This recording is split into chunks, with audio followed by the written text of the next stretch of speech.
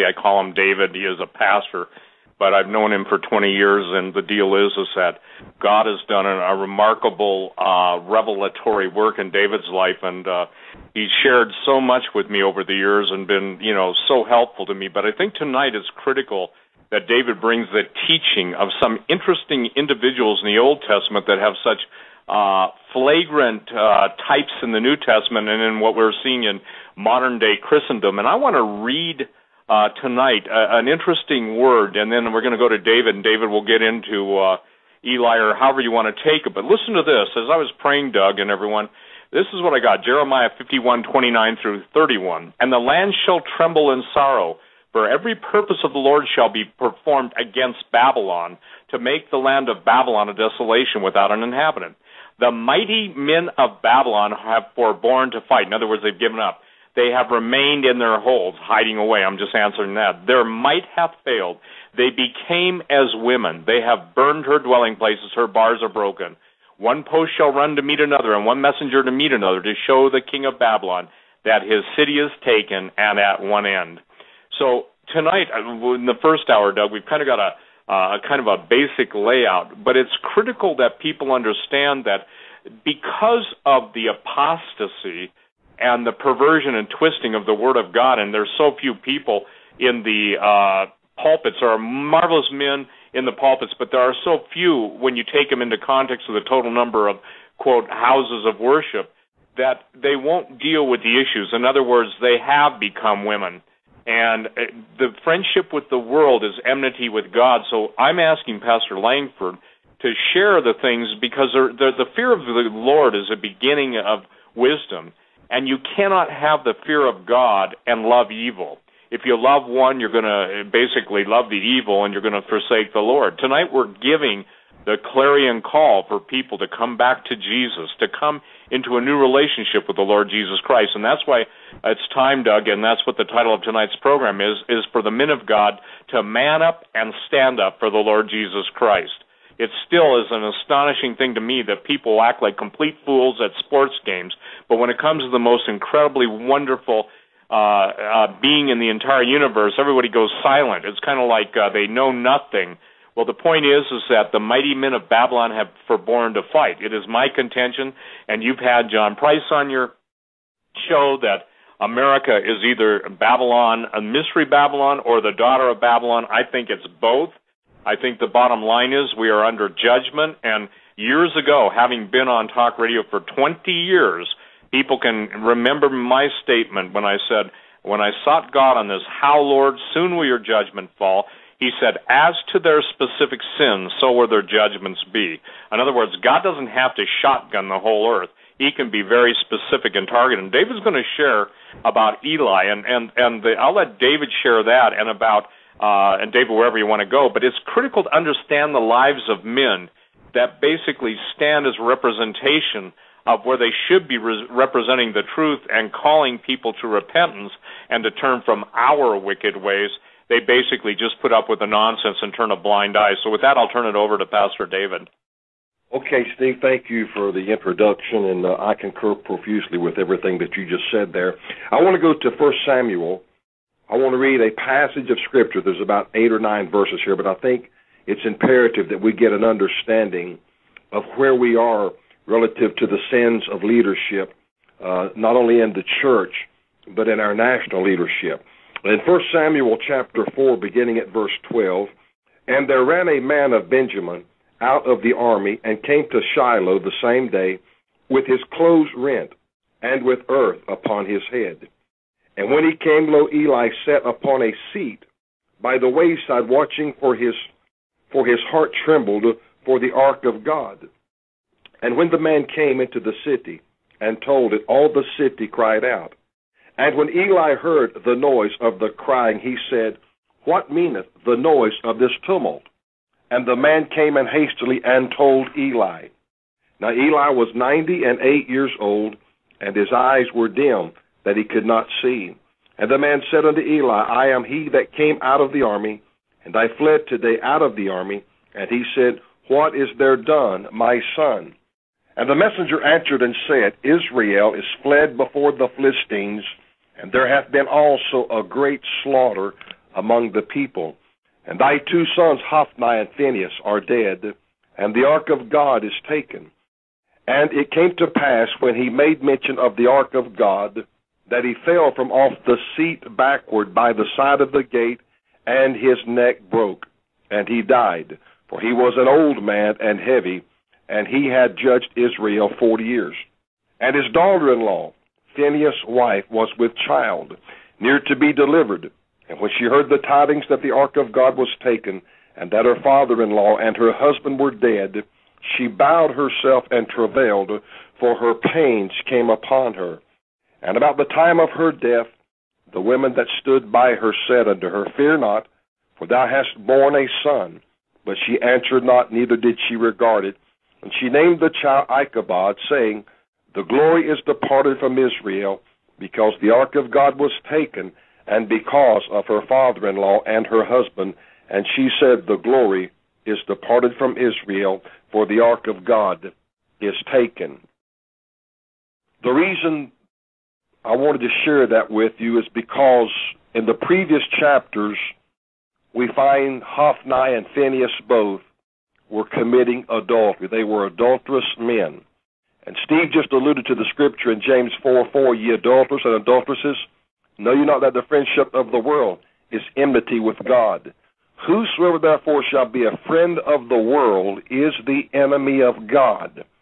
Now I know most modern day Christians would not look at themselves as an enemy of God. But if you are worldly, and the spirit of worldliness has pervaded and permeated your heart, you may not know it, but you are hostile toward God by your very nature. Eli was the high priest. His name literally means lofty one or high priest. But here's what is so concerning. Phinehas, his name means serpent.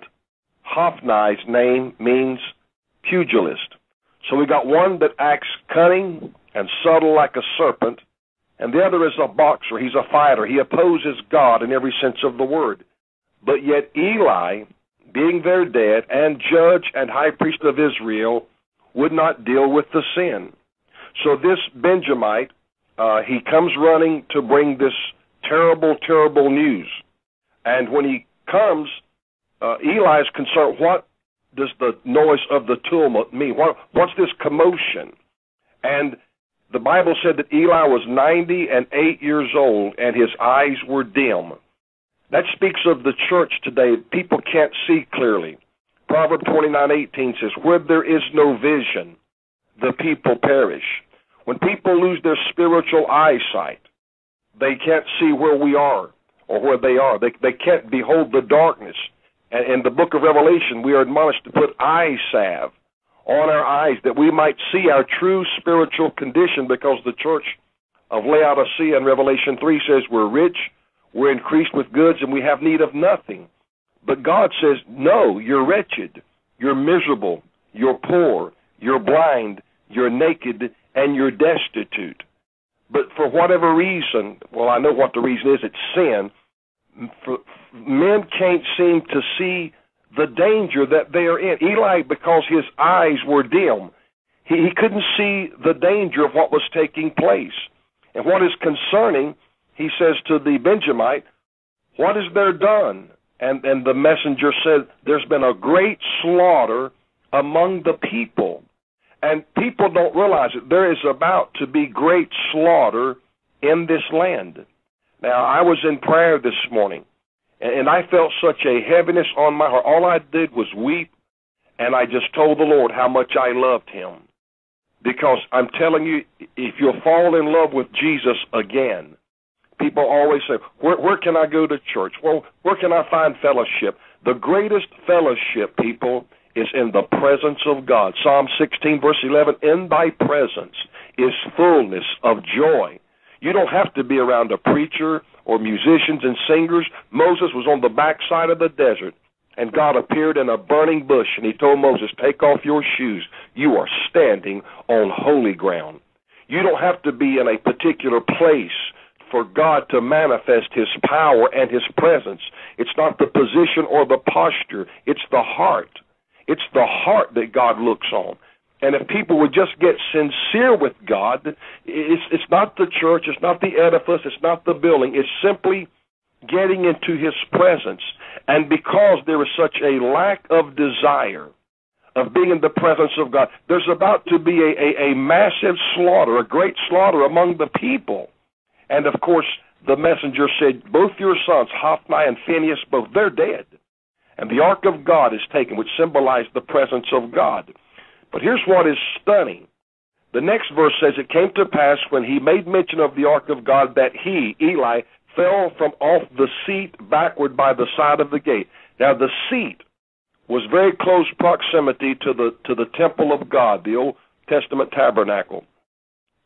That was a seat of judgment. It was a seat of justice, because Eli was high priest and judge both. When people would come to him, he was supposed to mete out honest, adjudicate decisions and mete out the right judgment to the people. But here was the problem. Sin was in the camp through his own sons. They were sleeping with the temple women that would do the menial task in the temple. They would work around there, and they were seducing these women. They were literally committing adultery. But he wouldn't deal with their sins. And because he wouldn't deal with sin or be accountable, he fell off that seat of judgment. And what happened? His neck hit the gate, and he broke his neck. Now, 1 Peter 4:17-18 says, for the time has come that judgment must first begin at the house of God. And if it first began at us, what shall the end be to them who obey not the gospel? For if the righteous scarcely be saved, where will the sinner and the ungodly appear? Now, he's emphatic. Judgment begins in the house of God. Steve gave a prophetic word a few weeks ago, and Rick Warren's son committed suicide. These two men that were Eli's sons were killed. As I was in prayer this morning, I have 4 children, and I can't make them live right, but I can live right because I'm an adult man. I am mature in the Lord, and I pursue God to live right. I'm not talking about games here. I'm talking about being sincere. When I err, when I sin, the Holy Ghost convicts me and says, you need to get on your knees and get right with God. Romans 2:4 says, not knowing that the goodness of God leadeth thee to repentance.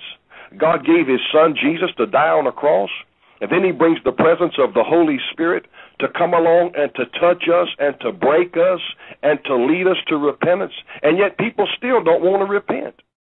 And so because Eli would not judicate correctly, he fell from off the seat, hit the gate, broke his neck. And there's also a prophecy in the 4th chapter or the 3rd chapter here, 1 Samuel.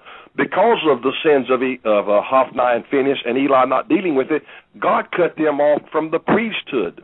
They would never again have a son that could deal in the temple relative as a Levitical priest because of their sins. And so Peter says, where does judgment begin? It first begins at God's house. Why? Because we're to know the truth. We are to be the salt. We are to be the light. And I got a revelation yesterday about that. When the salt has lost its savor, it's good for nothing but to be thrown out in the streets. And what happens? It's trod underfoot of men. We, the church, if we don't keep our saltiness, if we don't keep our light, there's going to be a great slaughter in the church. I'm telling you, it's going to happen because he said it would be cast in the street and be trodden over feet of men. And we're supposed to be the salt and the light. The next thing that we see here, it says that Eli was an old man. He was heavy. Look at the condition for the most part of our government and our churches. They are obese. They are heavy in finances and debt. Everything is overbearing. Everything is just overweight. Everything about our society right now is, and regretfully, it's happening to the physicality of people. They're literally overweight physically because they're not taking care of their bodies. But we're in this declension, and I believe Phinehas' wife, we don't even know what her name is, speaks of the church. We're about to go into travail.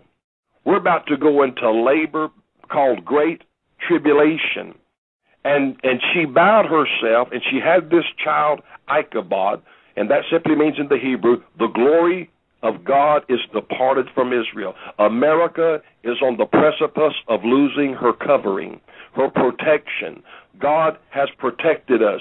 Since the Civil War, there's not been blood shed on this nation. But we all are sober to the fact we're on the precipice of civil war and bloodshed in this nation because of what? Our leadership. There's no contention among Joe and Doug and Steve and I. It's our leadership that's doing this. And then, of course, she was discerning enough. She knew where to place the blame. She said, because the ark of God was taken and because of her father-in-law and her husband. Now, here's a woman, the weaker vessel, but she has such discernment. She says, this slaughter, this massacre that's come to our nation is because of my husband and my father-in-law. Why? Because she understood the sin. And today, we don't want to talk about sin. You will never hear Joel Osteen stand up in the pulpit and preach against fornication, adultery, lying, drunkenness. He won't say that. Why? Because that's not popular preaching. But if I go to a physician, don't cover my sickness and my disease. Tell me what I need to get cured and to become healed. That's why Jeremiah, Steve just read from that. He said, is there no physician? Is there no balm in Gilead? Is there no way for us to be healed? The healing is solely going to come through Jesus, and that healing takes place when we repent. Because when we repent, that initiates forgiveness and reconciliation. And the fact that as a nation and as spiritual leaders in the church world, nobody wants to address the sin issue. We witnessed a demon rise up in Obama the other day. He was so livid because he did not get what he wanted. That is the spirit of Antichrist. That's about control. That's about dictatorship. And people sit there and they look at that and say, well, there's nothing much to that. Yes, there is. There is spiritual contention here that far exceeds the natural contention that we witness by a man getting upset, getting mad. There's war in the heavenlies, and unless we repent and become accountable, see, God's word is called a standard, and the standard always stands until men say we're not going to brace that standard no more. You know, it's just like Obama said, I will not defend the Marriage Act. That's treasonous. He should have been impeached right then. But what do they do? Nothing. And our sins are piling up and piling up and piling up, and regretfully, there's going to be a great slaughter among the people. And the only thing that can stop it is the intercessory power of the saints and to move the heart of God to have mercy. And God knows He has shown us a mountain of grace and oceans of mercy, but it doesn't change the heart of the people. Go ahead, Steve, if you want to make a comment there. Wow. I mean, this is Doug, and I just said wow, because what you said there, Pastor, I mean, you said a lot. I especially like the comment about, and I don't want to take time from Steve, but I especially like the comment about what you saw in Barack Obama that day when the word came out that he was not going to get, or that the gun legislation was not going to pass. I've never... I mean, I've seen that look on people, but I've never seen that look on Obama. Steve, I don't know, man. I just got the willies when I saw that. Let me say this, the greatest gift necessary, and the gifts of the Holy Spirit, and David and I will talk about that as we pray in the third hour, but the situation is discerning of spirits. You know, you get this, judge not lest ye be judged. Judging is sentencing, but they who are spiritual discern all matters, and we're seeing right now, Doug, the fulfillment of Isaiah chapter 3:11 through 13. Again, someone said, why do you use the scripture? Because God's words are eternal. It addresses all men, all time. It is absolutely as relevant to the people of Jeremiah's day as it is even more relevant to the people of our day. Let me read this. Woe unto the wicked, it shall be ill with him, for the reward of his hand shall be given him. As for my people, children are their oppressors, and women rule over them. O my people, they which lead thee cause thee to err, and destroy the way of thy paths. The Lord standeth up to plead, and standeth to judge a people. Doug, I went on record, and David, you remember this when I was talking to the gentleman who gave me the red list, the blue list, and the green list.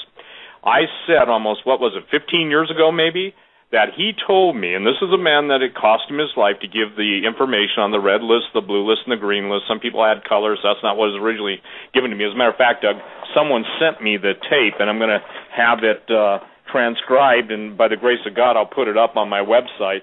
And the interesting thing was, I'm looking at the tape right now, he basically said early on that you'll know you're at the end.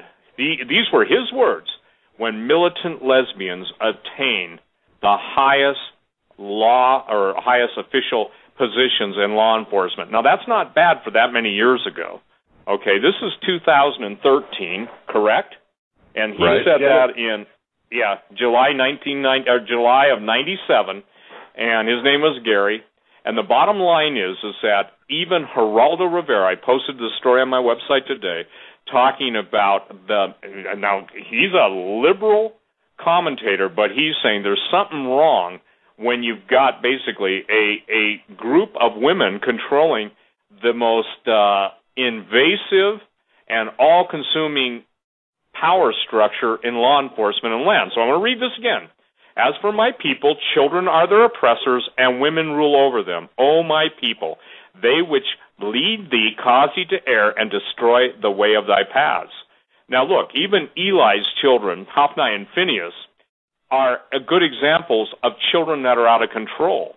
And when we see the situation that comes into play, where there is very little fear of the Lord, and I want to make something clear. When I talk about the fear of the Lord, I'm talking about a supernatural impartation of reverence and awe to the majesty and the representation, the presentation of who God is by the Spirit of God, not the dumbing down, the numbing down, or the misrepresentation of heretics or denialists. The bottom line is we have such a pathetic representation in the pulpit that most people, quite candidly, are ashamed, and that's why we're talking about manning up and standing up. Listen, it even says in the Scripture that a eunuch could not enter into the congregation of the Lord. And what simply meant in those days, and I think it's true in these days, is that the mighty men of valor that I referred to in the earlier passage of Babylon, they lost their strength. And the very first thing that usually happened to captive males is they were castrated. They became the la castrata. And so the point is that we're in a time mode where, all I see is boxing matches and verbal slander and everything else going on within the body. But people have got to learn to judge according to what the Word of God says. Now, David quoted the Scripture, friendship with the world is enmity with God. I will even make it, what it really means is this: if you're friends with the world, you're at war with God. Is that correct, Pastor? Absolutely. Absolutely. Well, if you don't mind, Steve, I'm sorry, Pastor, I'm sorry. If you don't mind, okay, that doesn't mean for us not to take care of our families. That doesn't mean to, when you say friends with the world, can you give me an example or clarify that a little bit more? Because I it's kind of broad and vague to me a little bit, seriously. So if you can give me like an example. Go ahead, David. To be a friend of the world is to go hand in hand, to be in agreement with the administration that we're presently under. Sit with a pastor who says lesbianism and homosexuality is okay. I cannot embrace that. I cannot be friend to that. The Bible said in Ephesians 5:11, have no fellowship with the unfruitful works of darkness, but rather reprove them. Now, I'm to be a light. And when I turn off my light, I become dark just like they're dark. Gotcha. So I have to be a witness. That's what it means to be a witness. Now, I want to address something. Steve talked about judging. People have misunderstood Matthew 7:1 entirely. Judge not that you be not judged. Go to 1 John 4:1. It says, Beloved, believe not every spirit, but try the spirit, whether it be of God. For many false prophets are going out into the world. Now, to try something, I've been a jury foreman and sat on jurors, different things. I don't have the power to sentence, but I have the power to rightly judge according to the plaintiff's attorney and the defendants. I have the ability to sit there and listen to a matter. The Bible teaches that in 1 Corinthians. We don't go to court. We take it to the church, and we judge among ourselves who's telling the truth, because we, the believers, will judge angels. So when Jesus is talking about judge not, it's talking about finding fault in somebody's life, and you got fault in your own life, and you're elevating yourself and say, well, I'm better than that person. Just like the Pharisees said, I fast twice a week, I pay tithes of all that I possess, I thank you that I'm not like other men. And the publican's down at the other end of the altar, he's smiting his breast, saying, God, be merciful to me, a sinner. Well, see, the Pharisee judged him. He said, I thank God I'm not like that man down there who's a tax collector beating his bosom and asking for repentance. See, he had so many telephone poles in his eye, he's trying to get the mote out of his toothpick out of his brother's eye. So when John said try the Spirit, it means to judge it. Now, judge it in what context? Is this of God or is it not of God? It's just that simple. Is it black? Is it white? Isaiah 5:20 says, they will call bitter sweet, sweet bitter, good evil, evil good. They'll put darkness for light and darkness or light for darkness. That's just how simple the judgment is. Now, I'm not have the power to say, well, you're going to hell and I'm going to heaven. God makes that choice. That's eternal judgment. But we have to try. He said, try the Spirit. And that means taste it. See if it's good or if it's evil. That's probably a poor analogy. David said, oh, taste and see that the Lord is good. But my point is, we have to make a judgment call sometimes. As a parent, we have to adjudicate in our own homes. Does my child need this kind of discipline? Or does my child need that kind of discipline? We're trying to be pragmatic here. But we have abused that to the degree, well, you can't say anything, you can't judge anybody, you can't say sodomy's wrong, you can't say adultery's wrong, you can't say drunkenness is wrong, you can't say anything anymore. Why? Because we've been transformed into being politically correct, and we're not concerned about being biblically and doctrinally sound. See, that's the difference. The Bible gives us the guidelines and how we are to live. Listen to this, 1 Corinthians 6:9. Know ye not that the unrighteous shall not inherit the kingdom of God?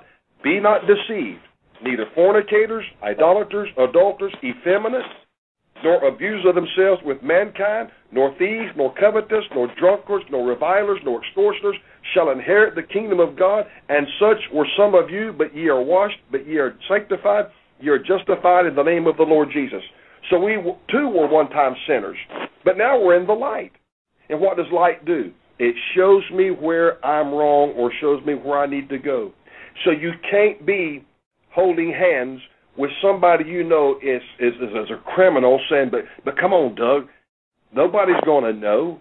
Oh, there's somebody that always knows. His name is called Jehovah. Well, let's cover this up. See, that's been a partaker and being worldly minded. That's the mindset.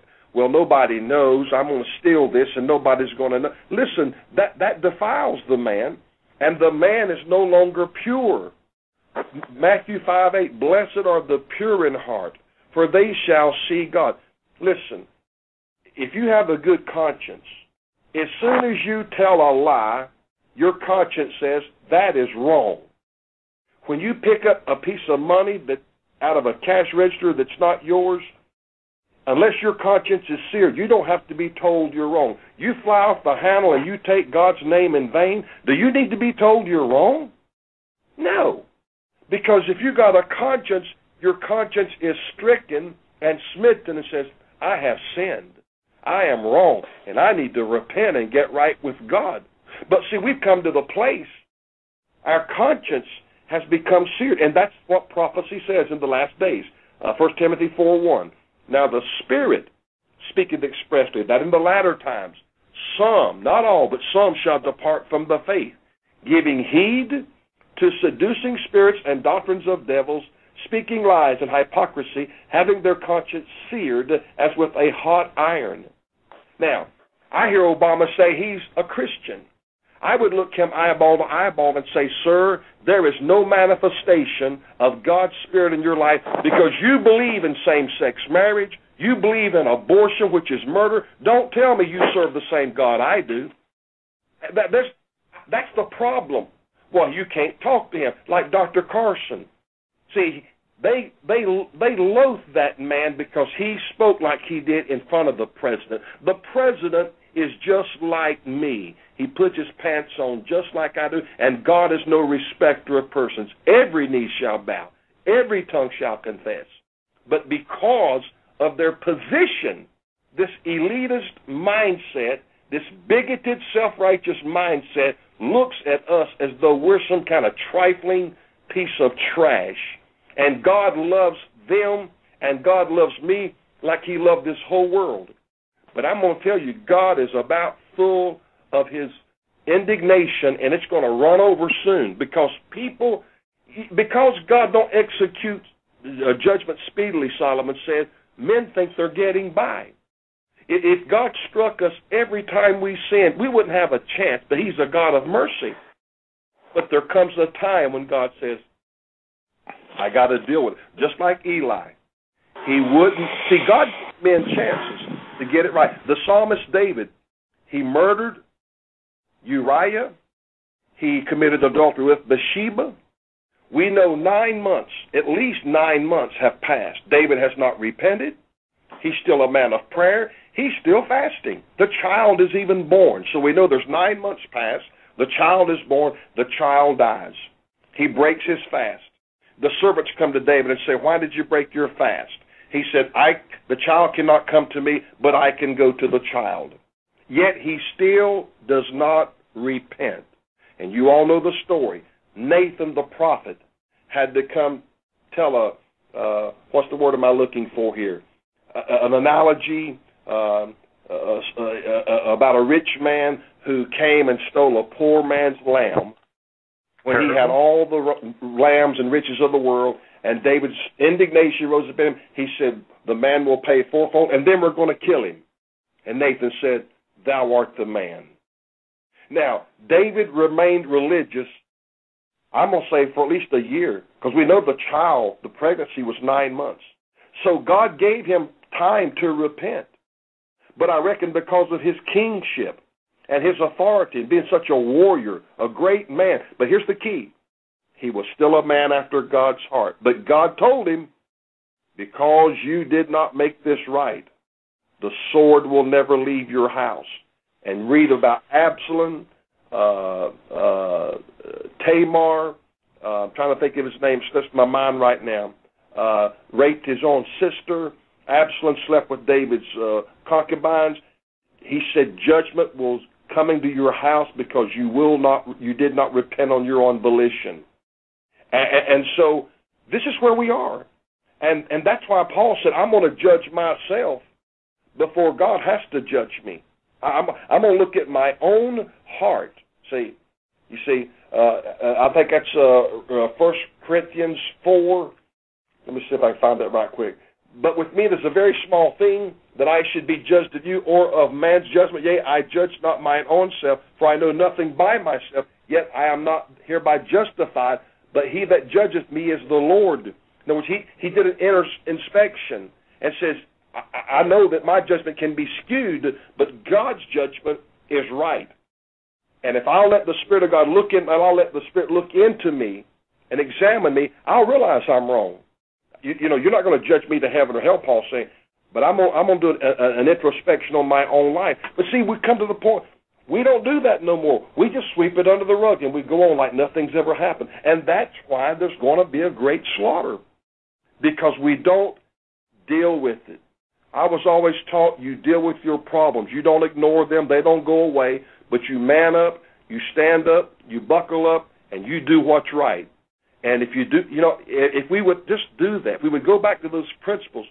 I've said this before, and I'll shut up here in a minute.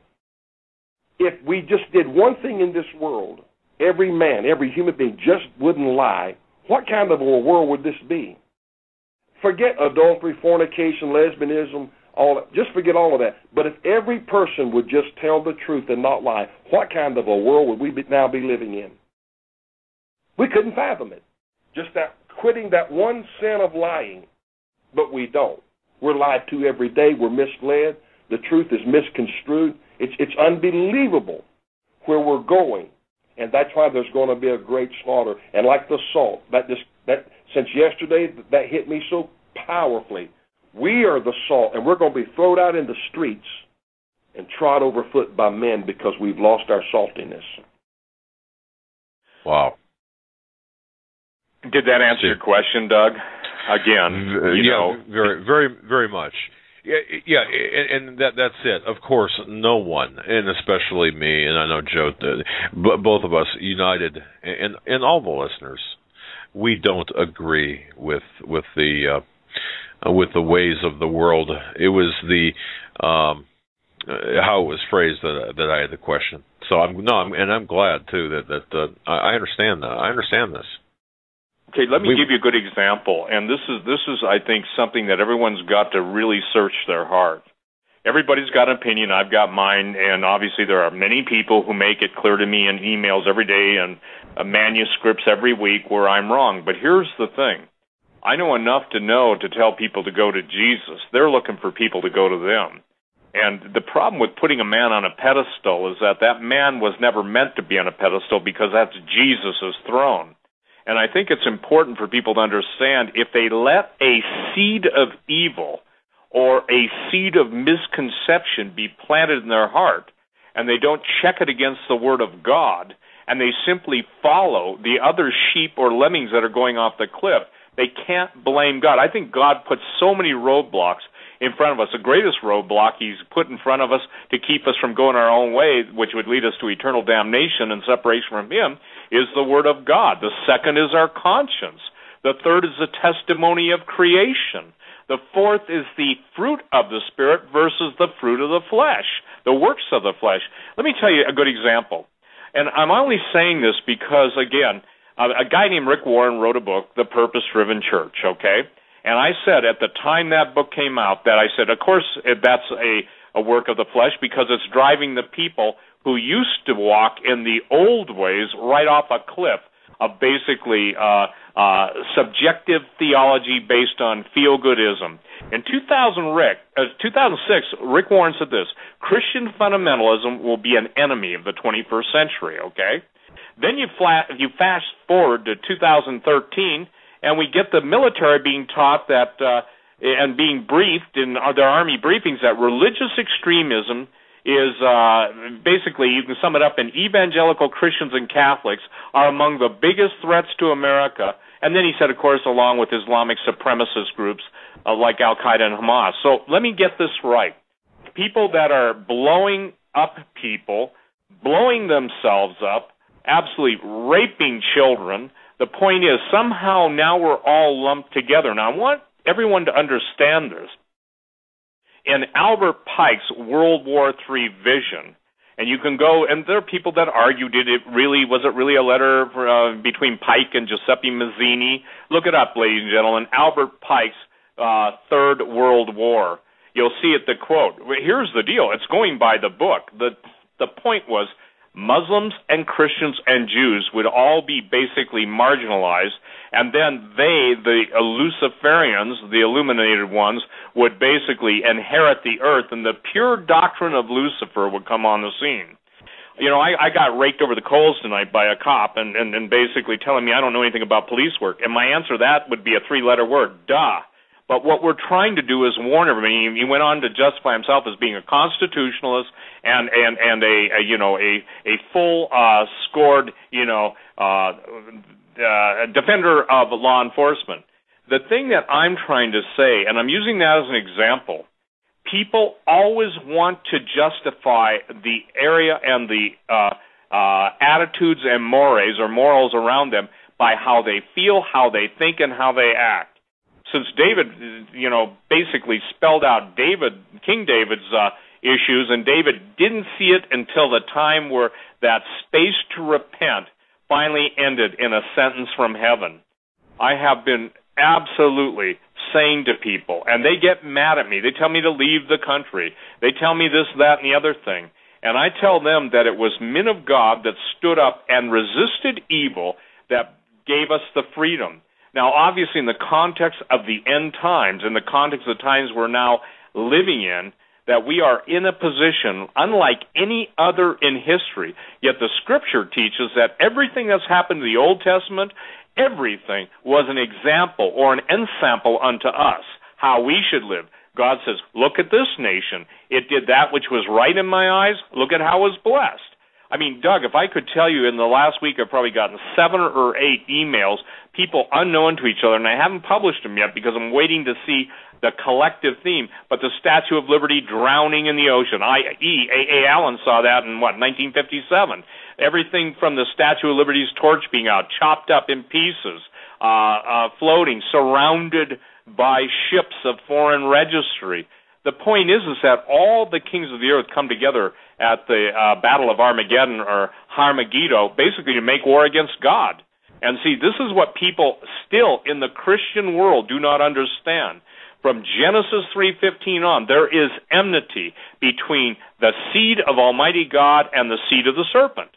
And I want to give a scripture here that is really critical tonight. Ladies and gentlemen, for those of you that still will name the name of Jesus, for those of you who still love the Lord Jesus, for those of you who are yet to come to Jesus, for those of you who want to come back to Jesus, listen to this cool thing that comes out of God's Word in Malachi.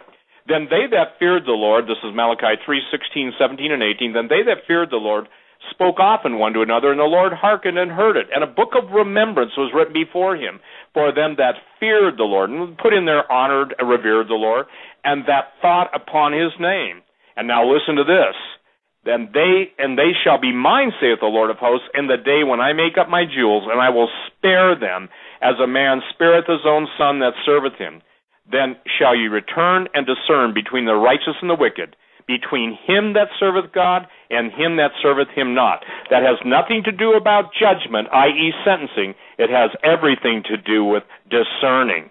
One of the things that most Christians still fail to do because of their preconceived end-time charts on the wall by basically dispensational thinking is they still cannot get it through their mind that there is a period, a testing and a trial period that's coming upon the earth. God even basically tells the people in the book of Revelation, if you don't repent, I'll thrust you into the great tribulation. How is it that when we come on a show like this, and thank you both Joe and Doug for letting us have this time, and we're saying, oh, men of God, stand up, rise up. I had a guy send me an email, I forget his name, and he said, for the first time in my life, I got to lead somebody to Jesus. And I'll paraphrase. He said, I've been afraid of what people will think. And he said, but when I finally led that person to Jesus, I'm paraphrasing, he said it didn't matter what anyone else would think. What I saw was someone who would have gone to hell coming into the kingdom of God, being forgiven, and coming into God's family. Now, let me say this. The Scripture is very clear on this. They that winneth souls are wise. We are contending tonight for countless tens of thousands, if not hundreds of thousands. And, Doug, it is no exaggeration, is it, to say that this show has been heard, just the last show we did last week was heard millions and millions of times. It even superseded what either Blog Talk or the other group could even believe. It superseded the amount of people that listened to Oprah, did it not? That's correct, yes. Yes. So, what I'm saying, ladies and gentlemen, there is a hunger around the world, and I literally, and I don't know, I'm counting kind of in the top of my head. This is to give glory to Jesus. It doesn't matter what people think of the messenger. And David, am I correct in saying this? That messengers of God don't really have a good acceptance among the people. Yet I have purposed in my heart as basically, I'm not going to go the way of King Saul. Well, the people made me do it.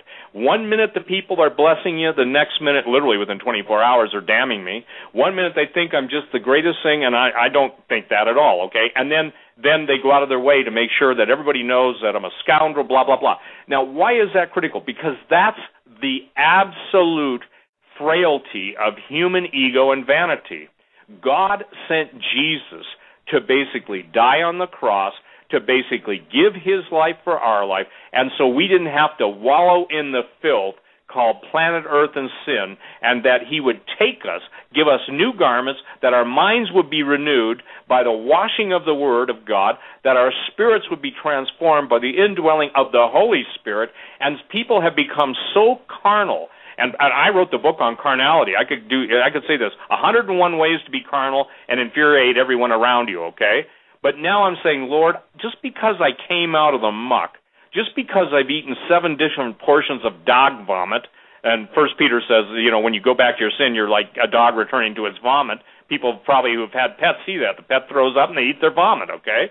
That's the analogy of what happens when we have the living water, when we have the bread that comes down from heaven, when we have a table prepared for us in the wilderness, in the midst of our enemies. And by the way, ladies and gentlemen, when the money fails, that's when God's power, his presence, his purpose, his direction, his guidance, and his supernatural peace will be given to his people like no other. Somebody sent me an email, Doug. I don't know if you saw it, and it was such a cool word, and I thought, that's the practical word of God. David, I don't know if I told you this, but the word of the Lord was, and this person was praying, Lord, how will I know when it's time to go, wherever you're going to lead me? And the Lord said, when the toilet paper's gone, you'll be gone. And I thought, how true is that, okay? In other words, that's a convenience we all take for granted. It's better than grass, better than dirt, pine cones, or a sponge, okay?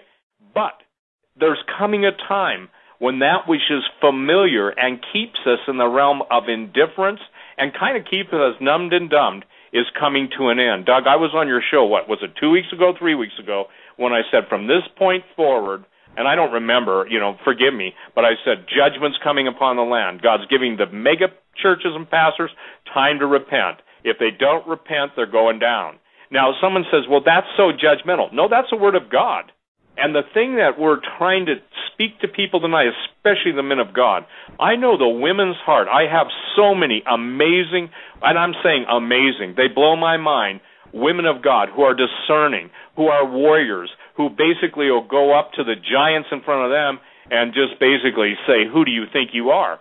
Meanwhile, the men want to basically say, I'm so glad my wife goes to those prayer meetings. And this is what I'm saying tonight. If you can stand up and shout at a ball game, and I believe this, I came up with a word, and David, I think you remember this word, narcosynthesis, and how I define that word is that by keeping everyone in a state of perpetual entertainment and the endorphins or whatever that are associated with all the neurochemical process in the brain, people don't have to think, they don't have to make judgment, and of all, they don't have to act. I'd say the greatest travesty in history is when God absolutely begins to move and his people say, well, what's all this commotion about, Pastor? Well, that's because judgment is coming, and that's why he gave us the solemn warning, and that judgment must first begin at the house of God. So it's not, we're just telling people the judgment is coming because we have our ear on the railroad track. And I hear the train coming. I hear the bustling sound. There's a scripture that jumped out at me last week as I was reading my Bible. Proverbs 17:23. And Doug, answer this. A wicked man taketh a gift out of the bosom to pervert the ways of judgment. A wicked man taketh a gift out of the bosom to pervert the ways of judgment. Where would you say that happens 5 days a week in this nation? Congress and the Senate. Absolutely. Well, yeah, I was going to say every office building in the United States, but no, see? You're right. Now that defines friendship with the world. A wicked man takes a check out of his coat and puts it in the politician or the pastor's hand, or like Ted Turner asked, could you get adultery out of the Ten Commandments? And what does that money do? It perverts the way of judgment. And so because judgment becomes skewed, God says, I'll show you judgment. I will show you when the scales are false. the balances are not right. I will show you what I mean. And when God begins to wield his sword, I mean, we're in trouble. Because you see, God, he is the personification of justice. You know, he can't stand it when you don't take care of the orphans and the widows. And there's a protocol. 1 Timothy chapter 5. A widow, she has to have been at least 60 years of age. She had to lodge strangers. She had to wash saints' feet. You see, God gives us so much outline in the Scriptures for everything that we do, but because we're so illiterate to the Scriptures, then we don't know what to do. And so that's why Steve kept reiterating so much tonight. You got to get back to the Word, people. We're not going to be judged by a bylaw, by a constitution, by a Bill of Rights. God will judge us solely by His Word. And if I know the Word of God, then it helps me to live right. I tell all businessmen, read the book of Proverbs. It will make you wise as a serpent and harmless as a dove. There's nothing wrong with being a shrewd businessman, but when you become shrewd through lying, cheating, embezzling, you're not shrewd anymore. You're a crook. You're a crook. So judgment will come because we don't judge rightly. And that's the problem. And God knows it breaks my heart to know. I told a businessman the other day, and I said, I'm going to say something very candid and something very open here that's doesn't look well on me as a minister.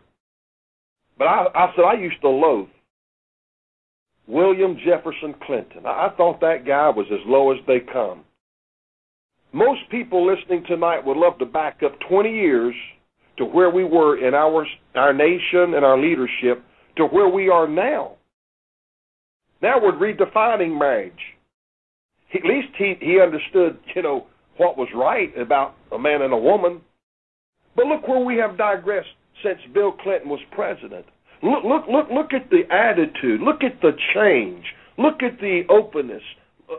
It's unbelievable. And I thought Bill Clinton was about as low as a man could get. Governor committing adultery with rapidity. And I'm thinking, but look at there were still things in the closet. The homosexuals had not come out. There were still things that were better. I think what I'm trying to say is, look how much we have deteriorated in 20 years. Think about where we were in 1993 and then where we are today. It's hard to, and just think about this now. If we change that much again in the next 20 years, if the Lord God of Abraham should tarry, what in the world will it look like? This president says, I don't want my daughter straddled with a baby, an unwanted child. What kind of talk, what kind of leadership is that? Teach abstinence, sir. Don't teach abortion, teach abstinence. Because that sin of fornication will take your children to hell. But that's not the remedy. Their remedy is go get an abortion. Murder. And we wonder why we're in the condition. You see, it's become so subtle. But I saw Satan rise up in that man last week or this week after the Senate didn't vote the way he wanted. I saw an air about him that I had not seen since he was president. And there's an element of vindictiveness, and I will get even. And you mark my words, I really believe very soon there'll be another so-called Sandy Hook. They're going to force this. And you all know the contention. There are police officers on YouTube challenging their brotherhood. Will you take your uncle's guns? Will you take your wife's guns? There are lieutenant colonels telling there's about to be a coup in this nation. Why is all this happening? Because we are not honest people and forthright anymore. Criminality and crookedness is the way of the day. That's just who we are. And that's why the Bible says a wicked man takes a gift out of the bosom to pervert the ways of judgment. Perversion is the key word for this nation. And we were talking earlier, Steve quoted from Isaiah 3:12, children would oppress and women would rule. I'm not a male chauvinist pig, but let me ask one question. How many women were there at the framers of the Constitution? That's a good point. Good point. How many were there? And zero, to my knowledge. Yeah, You see, now there'll be people say, well, you're narrow-minded. Listen, my wife's body is totally different than mine. My body's designed to work and make a living. Her body design is to have children and to nurture them and train them in the home while I'm out making a living. There's a profuse difference in our physicality. Oh, and paging Rachel the Bible Maddow teaches that the wife is the weaker vessel, and we are to love them and to nurture them and pray for them so that our prayers are not hindered. See? And so when I say how many women were there at the framer, because most true women that I know, most godly women that I know, do not want to be up in the front.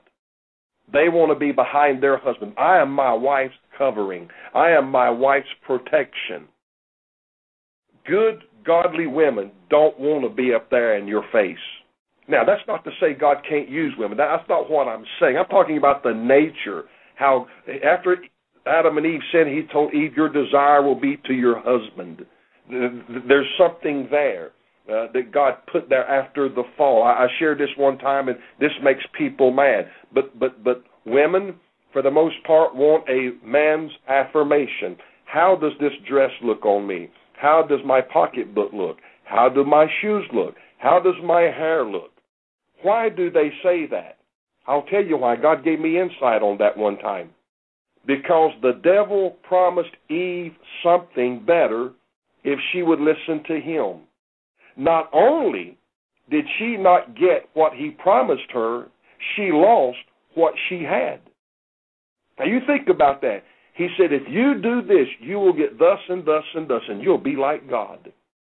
So she made God a liar and the devil telling the truth, and she believed the devil. So she lost everything that she had, and she did not get what he promised her. So women are, for the most part, looking for their husband's affirmation. But the Geico commercial, Abraham Lincoln, his wife says, does this dress make me look big? And he, makes the little index finger and thumb and she gets upset with him. But see, she was looking for affirmation, even in that commercial. But see, that's because the devil deceived her and lied to her, and so now a woman wants that affirmation, and they should get that, but they should get it from their husband and not some other man. You see, that's why the whole stink and rotten thing's messed up. Everything about our society's messed up. But the women were not there framing the Constitution because women were feminine. They understood a man's place was to go out there and do these things, and then come home and share the news of the way things are going. And I know I'll get criticism for that, but I'll be misunderstood and misinterpreted because a man is to love his wife as Christ loves the church. What's happening, our whole society is just to show you how far off we are, when two lesbians get together, one of them has to play the male role. Isn't that funny? Isn't that weird? That one of them is the butch? Yeah, weird, not funny. And there was on Comedy Central, or I think I saw one of the TV hosts on Comedy Central refer to a new series that was coming out about creation and like Adam and Adam, so something along those lines. But it made no sense because a perversion of creation. It's sexuality. Yeah, absolutely.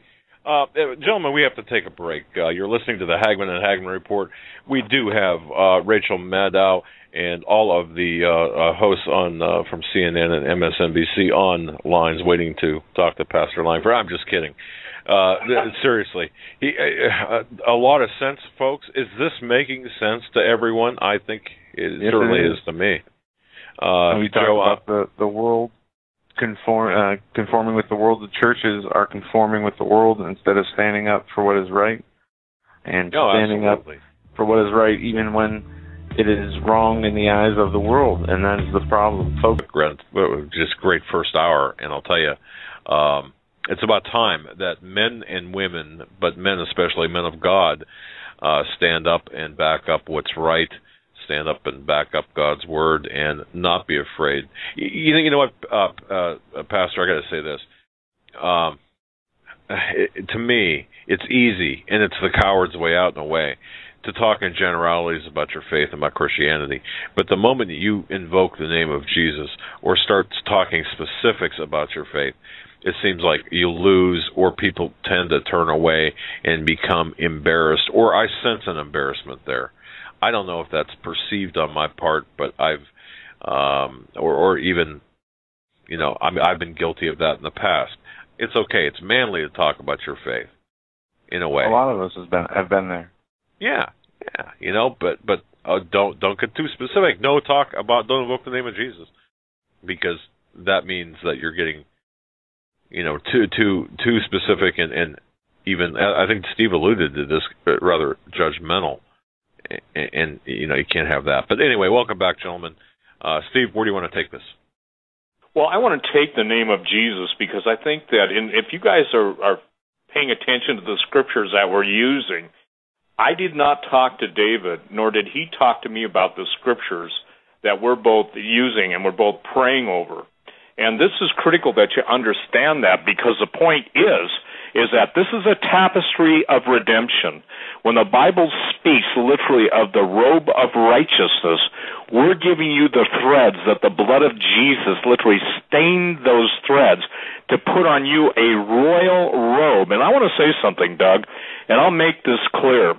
The Lord asked me a question. I think I mentioned it the first time on your show, and please forgive me, I don't remember when, but the Lord literally asked me, he says, Steve, if the people won't confess me before men, what makes them believe I'll confess them before my Father which is in heaven? And I said that, and somebody sent me a robe. Well, it's not of works lest any man should boast. King David said the same guy that committed adultery, the same guy that committed murder, the same guy that numbered the people of God, in other words, but he still had a heart for God. Here is the biggest failure amongst those that want to slander and slam the brethren. Jesus said it would be better for those of you who make a living on your blogs to do that and go into the chat rooms to do that, it would have been better for you never to have been born. Now, those are the words of Jesus. You get mad at Jesus, than to cause the little ones to stumble. We tonight are declaring the name of Jesus. And I, for one, I quote Romans, 1 starting verse 16, for I am not ashamed of the gospel of the Lord Jesus Christ. I'm going to deny, by the grace of God, I'm going to be ashamed of the King of Glory, who absolutely created everything, breathed into Adam the breath of life, literally forming him as the grandest sculptor in history. And I'm going to say to my Redeemer, or I'm going to be disparaging. And by the way, I will never refer to the Lord God of heaven. Now, certain Jewish people get mad at me for saying the Lord God of heaven. When God tells me it's okay to call him that, I call him that. When Jesus appeared to me, he did not appear to me as he would to a Hebrew who has just accepted Jesus and is saying he's Yeshua HaMashiach. The name of Jesus is the most forbidden name on earth. Yet at the name of Jesus, the scripture says, every knee shall bow and every tongue confess that Jesus Christ is Lord. It is so amazing to me that you can be as profane, you can be as derogatory, you can be so horrifically, horrifically contemptuous of the living God. You do that to the Muslims and to their faith, and they'll put a fatwa out on you. The Christians have hidden long enough. And I believe that tonight the clarion call is to you men of God. What Pastor David Langford is telling you, what I'm telling you, is the same thing. There is coming such a horrific judgment upon the United States of America. You've seen it. I used to get mocked, Doug, when people say, America's a Christian nation, you should leave it because you don't love your country. And I used to say, and you don't love your God, because there's a difference between God and country. You know, what does the Scripture say? Woe unto the nations that forget God. And I think the key here is most people don't understand that obviously everybody quotes the Scripture on Sodom, you know, and they just assume that it's only sodomy. But let me say this, Ezekiel 16:48 through 54. Now, this is the same country, Doug, that would have done. We've set the standard when we walked in God's ways for the rest of the world. We didn't just we didn't just shove our beliefs down people's throat. If it weren't for the Christians, there'd be no hospitals. There'd be no kindness. And women, if it weren't for Jesus, would be nothing but basically from the age of 6 on, just perpetually raped property. Now listen to this. As I live, saith the Lord God. If Ezekiel can call him the Lord God, why can't I? Sodom thy sister hath not done, she nor her daughters, as thou hast done, you and your daughters. Behold, this was the iniquity of thy sister Sodom. Pride, oh boy, we know that goeth before destruction. Fullness of bread, I have all I need, that's the attitude. Can't get all you can all you get, and put a lid on the can so no one else can get anything. And abundance of idleness was in her and in her daughters. What are the biggest reality shows on TV? Now listen, they're the sisters that are whored out by their mothers, and I won't, you know, obviously I can name them. They're the housewives of this town, the housewives of that town, this, that, and the other thing. And you know what? Most of them make the women the strong money spenders, while the husbands who bust their tails to buy them all the baubles and jewels stay in the background, and they're almost made to be the buffoons. Now look at that. Listen, nobody would have thought that Ezekiel 16:49 would apply to this. Behold, this was the iniquity of thy sister Sodom.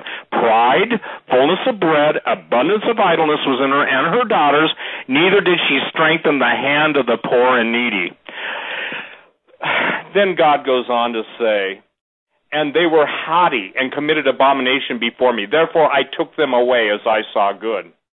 If it were not for the Christians, even right now, praying and interceding, so many of the Luciferians will lose not only their eternal souls in hell, but they're going to lose that which is even precious to them. And I don't care who it is that believes whatever they do believe. The point is everybody holds something precious and something dear. Even their relationship with the Prince of Darkness they cherish. But when it's all cut off, when it all ends, when the toilet paper goes, so do we. When the money fails, so do we go into the wilderness. I don't think people realize it. It was only after the money failed in Egypt, only after they had sold everything they could sell just to eat, that God led the children of Israel out of Egypt into the promised land, or the land of promises. So what I'm saying, Doug, is this. We're going to talk about Jesus in the second hour. There is nothing to be ashamed of. Are you kidding me? You know, I would encourage everyone to read and forget about the pictures you see in the Christian bookstore. Go and read in the first chapter of Revelation what the King of Glory looks like. By the way, God is called the Lord of Hosts. And if the armies of this world think they're going to come up against the armies of heaven, they're going to, and they're going to prevail. They've got another thing loosed. Forgive me, they need some sanity loosed in them, because what David quoted in the seducing spirit, you see, the sin of Sodom goes way beyond. Now, we used to have missions, and there are still some missions, but people wouldn't believe. They didn't believe when I said the homeless are being systematically taken, executed, and disposed of. I had 4-star generals, active duty special operations command, talking to me about that in the years 2006, 2007, 2008. And the smoky trucks. Oh, that was hilarious on some of the boards. But then people started saying to me, you know, we noticed that, where are all the homeless going? And when the veterans started being assassinated, and I mean assassinated, when they started to disappear, when the veterans started getting hang-ups on their phone calls, I kept telling them all, I'm saying, listen, you guys, they're going after you, they're going after you. And I said that. I mean, it's a matter of record. And the thing that is so troubling to me, Doug, is that now the people that go to the little houses with the little steeple and listen mostly to drivel. There are exceptions to that, and if you're a man of God who preaches the Word of God, there's no office I hold in higher respect. David will tell you that. There is no disrespect to me for those who preach and teach and live the gospel. For those who are nothing but hirelings and whores, I got news for you. Don't shake your head at the prostitute on the street corner. Don't shake your head at the houses of ill repute. I'm not condoning that. I'm just saying you need to start shaking your head. And I said this years ago, David, remember this? And I think you got the scripture in the same context before we talked to each other. God said that the name of America will become a hissing in our enemies' nostrils. Do you remember that? Absolutely. Absolutely. And I'll yield now to you, because the thing is, I've made the point that we're going to talk about Jesus. You can quote the scripture, He is the way, the truth, and the life, but if you don't know Him, you're not in the right way, you don't know what truth is, and you are living in perpetual death. Go ahead, my pastor. Well, everyone listening, for the most part, is familiar with Deuteronomy 28. It's the chapter of blessings and the chapter of cursings. There are 68 verses in that chapter. 14 speak of blessing. You want to know what the other 54 speak of? Curses. Why is there so much emphasis on cursing? Because God wants you to understand the ramifications of sin and of judgment. Now, there are just 14 short verses talking about blessing because of obedience. Because that's all God ever wanted to do, was bless us. How would you like for your children, everything that you ever gave them, you would buy them a new shirt, a new pair of slacks. They go in there and get a bomb of Clorox and pour all over it and ruin it and cut it up, throw it on the floor and say, hey, I want something better than that. And you go out and you do something better than that. And you get the same treatment. That's what we're doing to God the Father, because He gave the very best that He had. He gave Jesus. And He loved the world so much, He gave His only begotten Son. He had no one to choose from but Jesus. He didn't have 3 or 4 children. He only had one, because He came from His heart. And He gave Him to mankind. And what did men do to Him? They martyred, they spat on Him, they brutalized Him, they mocked Him, they spit on Him, they beat Him. Men did this to Jesus. And what does Jesus say? Father, forgive them, for they know not what they do. And you talk about compassion. You talk about love. But that's where people misconstrue Christ. The first time He came as a lamb and as a child wrapped in swaddling clothes, lying in a manger. But when He comes the second time, He comes riding a great white stallion with a rod of iron. He said He will rule with a rod of iron, and He will tread the winepress, the fierceness and wrath of Almighty God. Revelation 19. And so you have this picture and a prophecy given of a Savior that will come and will die for us, that we can be redeemed. And the psalmist declared in Psalms 107:2, let the redeemed of the Lord say so, whom the Lord hath redeemed from the hand of the enemy. There was nobody drank any more whiskey than me before I got saved. I'd buy half a gallon on Friday night. It's all gone Sunday morning. I partied as hard as anybody in this world. I regret that. I have great sorrow for that. I hate the things I did. But let me tell you, when Jesus saved me and redeemed me, I did a 180. And I gambled, I lied, I cheated, I did all the vile things you can name, and I'm a minister now, so I won't name all of those things. But all He done to me, He didn't brainwash me. I'm still the same person as far as my personality, my traits, my gifts, my faculties, my abilities. But what He did was He redeemed me. And He turned me 180 degrees. And I'm just as crazy and foolish for the Lord as I was the devil. And I hope even more so for my Lord. But God don't brainwash a man when He saves him. I was never a coward. Somebody'd say, did you fight? I would start a fight just to get into a fight. I went to the gym 3-4 days a week. Just a crazy man, just an insane human being. But God had called me to preach when I was 12, and I was running from that. I didn't want to be a preacher because I knew what was going to happen. I'd lose my life. Whatever I aspired to be or wanted to be, I never could be that. And I ran from God. Nobody ran any more hard than I did. I'd get up in the morning, go to work, and I'd start smoking pot and go to lunch and drink whiskey, trying to mess up. I'm sorry, David. I know what liquid lunches are. That's why I'm laughing. I was trying to smother that conviction. I couldn't stand it. And the night I gave my heart to God, I was sitting at a Holiday Inn in a lounge with a woman fixing to go to the beach for a week, and the Holy Ghost spoke to my heart, said, if you don't repent tonight, I'll never deal with you again. Well, I'm not a fool. I knew the voice of God. I knew the Spirit of God because I had been there. And I said, I'm leaving. She said, where are you going? I said, I'm going to get saved. She said, what? I said, you have no idea. I left her there and drove straight to my grandparents. Midnight.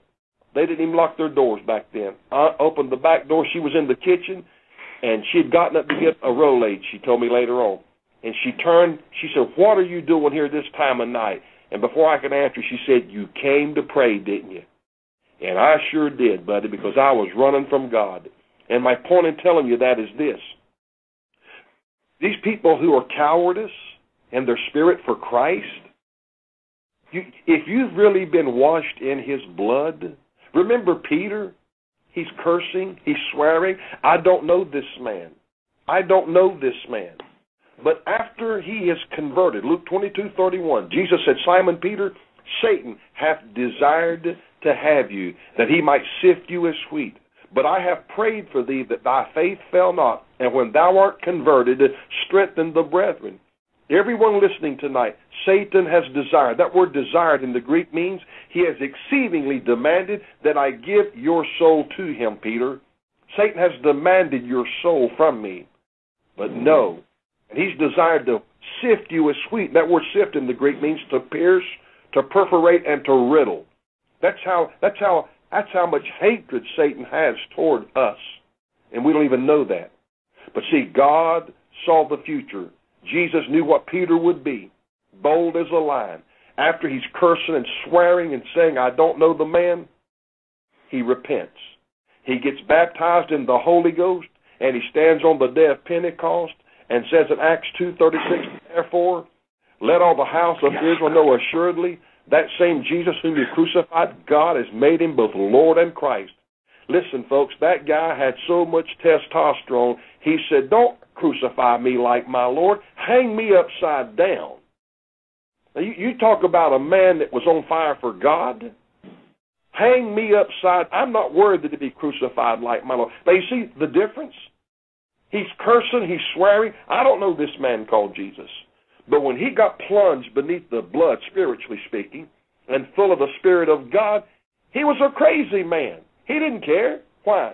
Because when you lose your life for Christ, it don't matter.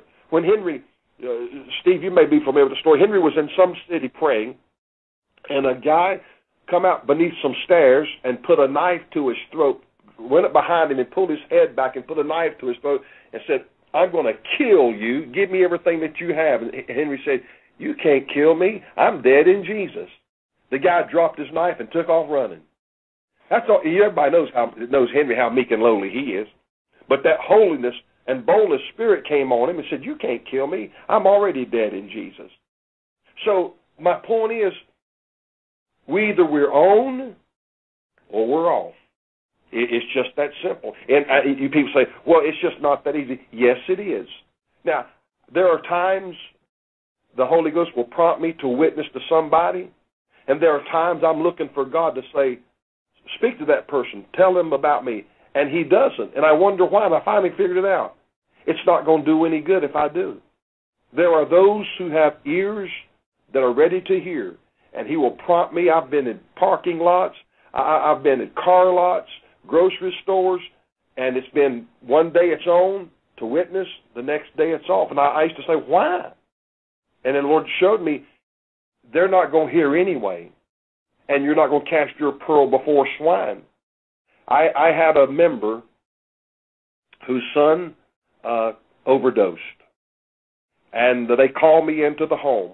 This is the most cruelest thing that's ever happened to me in my life. Matter of fact, I had just come off that 40-day fast. I was still a very broken, humble man at the time this took place. And I was at the family's home, and one of the sisters came in there, sat down on the couch with me, and she said, why did God do this? And I said, ma'am, I said, God didn't do this. This is the work of the enemy, Satan. He comes to steal, to kill, and to destroy. Her other brother walks up while I'm sitting on the couch. He has a .45 pistol holster on. He looks at me, and he said, if there is a God in heaven, I can't say what all he said. You tell him to perform this oral sex job on me. I mean, a litany of curse words. I almost fell on the floor. My spirit was so grieved. I've never heard anybody talk like that when I was a sinner and then declare if there is a God to perform a sex act on him. This is a man talking about God Almighty. And I turned and I looked at the mother and I stood up. I said, ma'am, with all respect, I cannot be a part of this and I will not be able to do this funeral. And I walked out the door. And I said, God, if he shoots me, he'll shoot me in the back when I walk out. But I am not going to be in this house and be taught I'm of God. But that showed me how bold and how aggressive people will get angry with you as a believer. And you just have to take it. They will persecute you. They will. Jesus said they will kill you in John 16:1. He said they will kill you and they will think they've done my service. After Lazarus was raised from the dead, the Pharisees said, we've got to kill him, lest the people see him alive and believe the works of Jesus Christ. They were going to kill Lazarus. He already was dead and hadn't done anything to nobody but got raised from the dead. And John chapter 12 tells us the chief priest and the elders sought to kill him, to destroy his testimony that Jesus had raised him from the dead. Now, and these are religious people. These are the people leading the nation of Israel that think they're right with God. So you cannot be ashamed of Jesus. And there are times the Lord will just tell you to be quiet. Don't cast your pearl before swine. And there are times you will be ordained to witness. You'll be ordained to speak something because that person is at a crossroads and God will use you then. But that's when you need to know how to discern the situation. You need to have enough of the Spirit of Jesus living in you, because the Bible said in Matthew 13:58, he did not many mighty works there because of their unbelief. If Jesus couldn't do some things, what makes me think I can? So that's what it means to be led by his Spirit, to know when to and when not to. There's been many a time in a restaurant when my children were little, we'd get to the table, we'd sit down, and we would pray. And people would come up and say, I saw what you did, sir, with your family, and give all my children a piece of money, $1 a piece or whatever. That happened numerous times. I'm not ashamed to pray and bow my head. You know, I've had people walk up weeping, say, I saw you pray, and it touched my heart. I wasn't praying to be seen of men. It's just I love my Lord. And I mean, I wasn't over there hollering. I just bowed my head and took my family by the hand and said, let's pray and thank God for what he's put before us. You know, so you never know. You don't have to fly flags, but just do the right thing. That's what righteousness is doing the right thing. And if it's in public, I don't eat nothing. Even to this day, if my wife makes me a peanut butter and jelly sandwich, I bow my head and thank God for it. I thank God for everything. The Bible said in everything give thanks. And when you love him, you know, you'll thank him even when times are difficult, because God's trying to mature you or bring you through something and nurture you. And it's not easy. I'd be derelict if I said all this was easy. But you have to be strong in the Lord and in the power of his might. And when you really love him, it's not hard. It's not hard for me to feed my family. It's not hard for me to put clothes on my children. Why? I love them. It's when you don't love Jesus that it's hard. I'm not tempted to go out here and get drunk, go out here and party. I'm way beyond that now. It's other things the devil will challenge you in your honesty, your integrity, your forthrightness, keeping your word, whatever the situation might be. Because he knows how to set a trap or snare to get us. But I've always said, if you'll just pray and read your Bible that's what we call devotion. Have devotion. We are devoted to Christ, so we have devotions. You'll have personal devotions. That will keep you and make you sensitive when something comes up. You'll have strength to say, I'm not going there. Like Joseph, turn, walk away. He ran out of his garment. But he would not sin with Potiphar's wife, and he would not sin against his God. So, as my grandpa used to tell me, being a Christian, when you serve God with a pure heart, it's as natural as a duck going barefooted. And I ain't never seen a duck with a parachute. And that's the truth. Yeah. No, it is the truth. Doug, I want to comment on ducks going barefooted.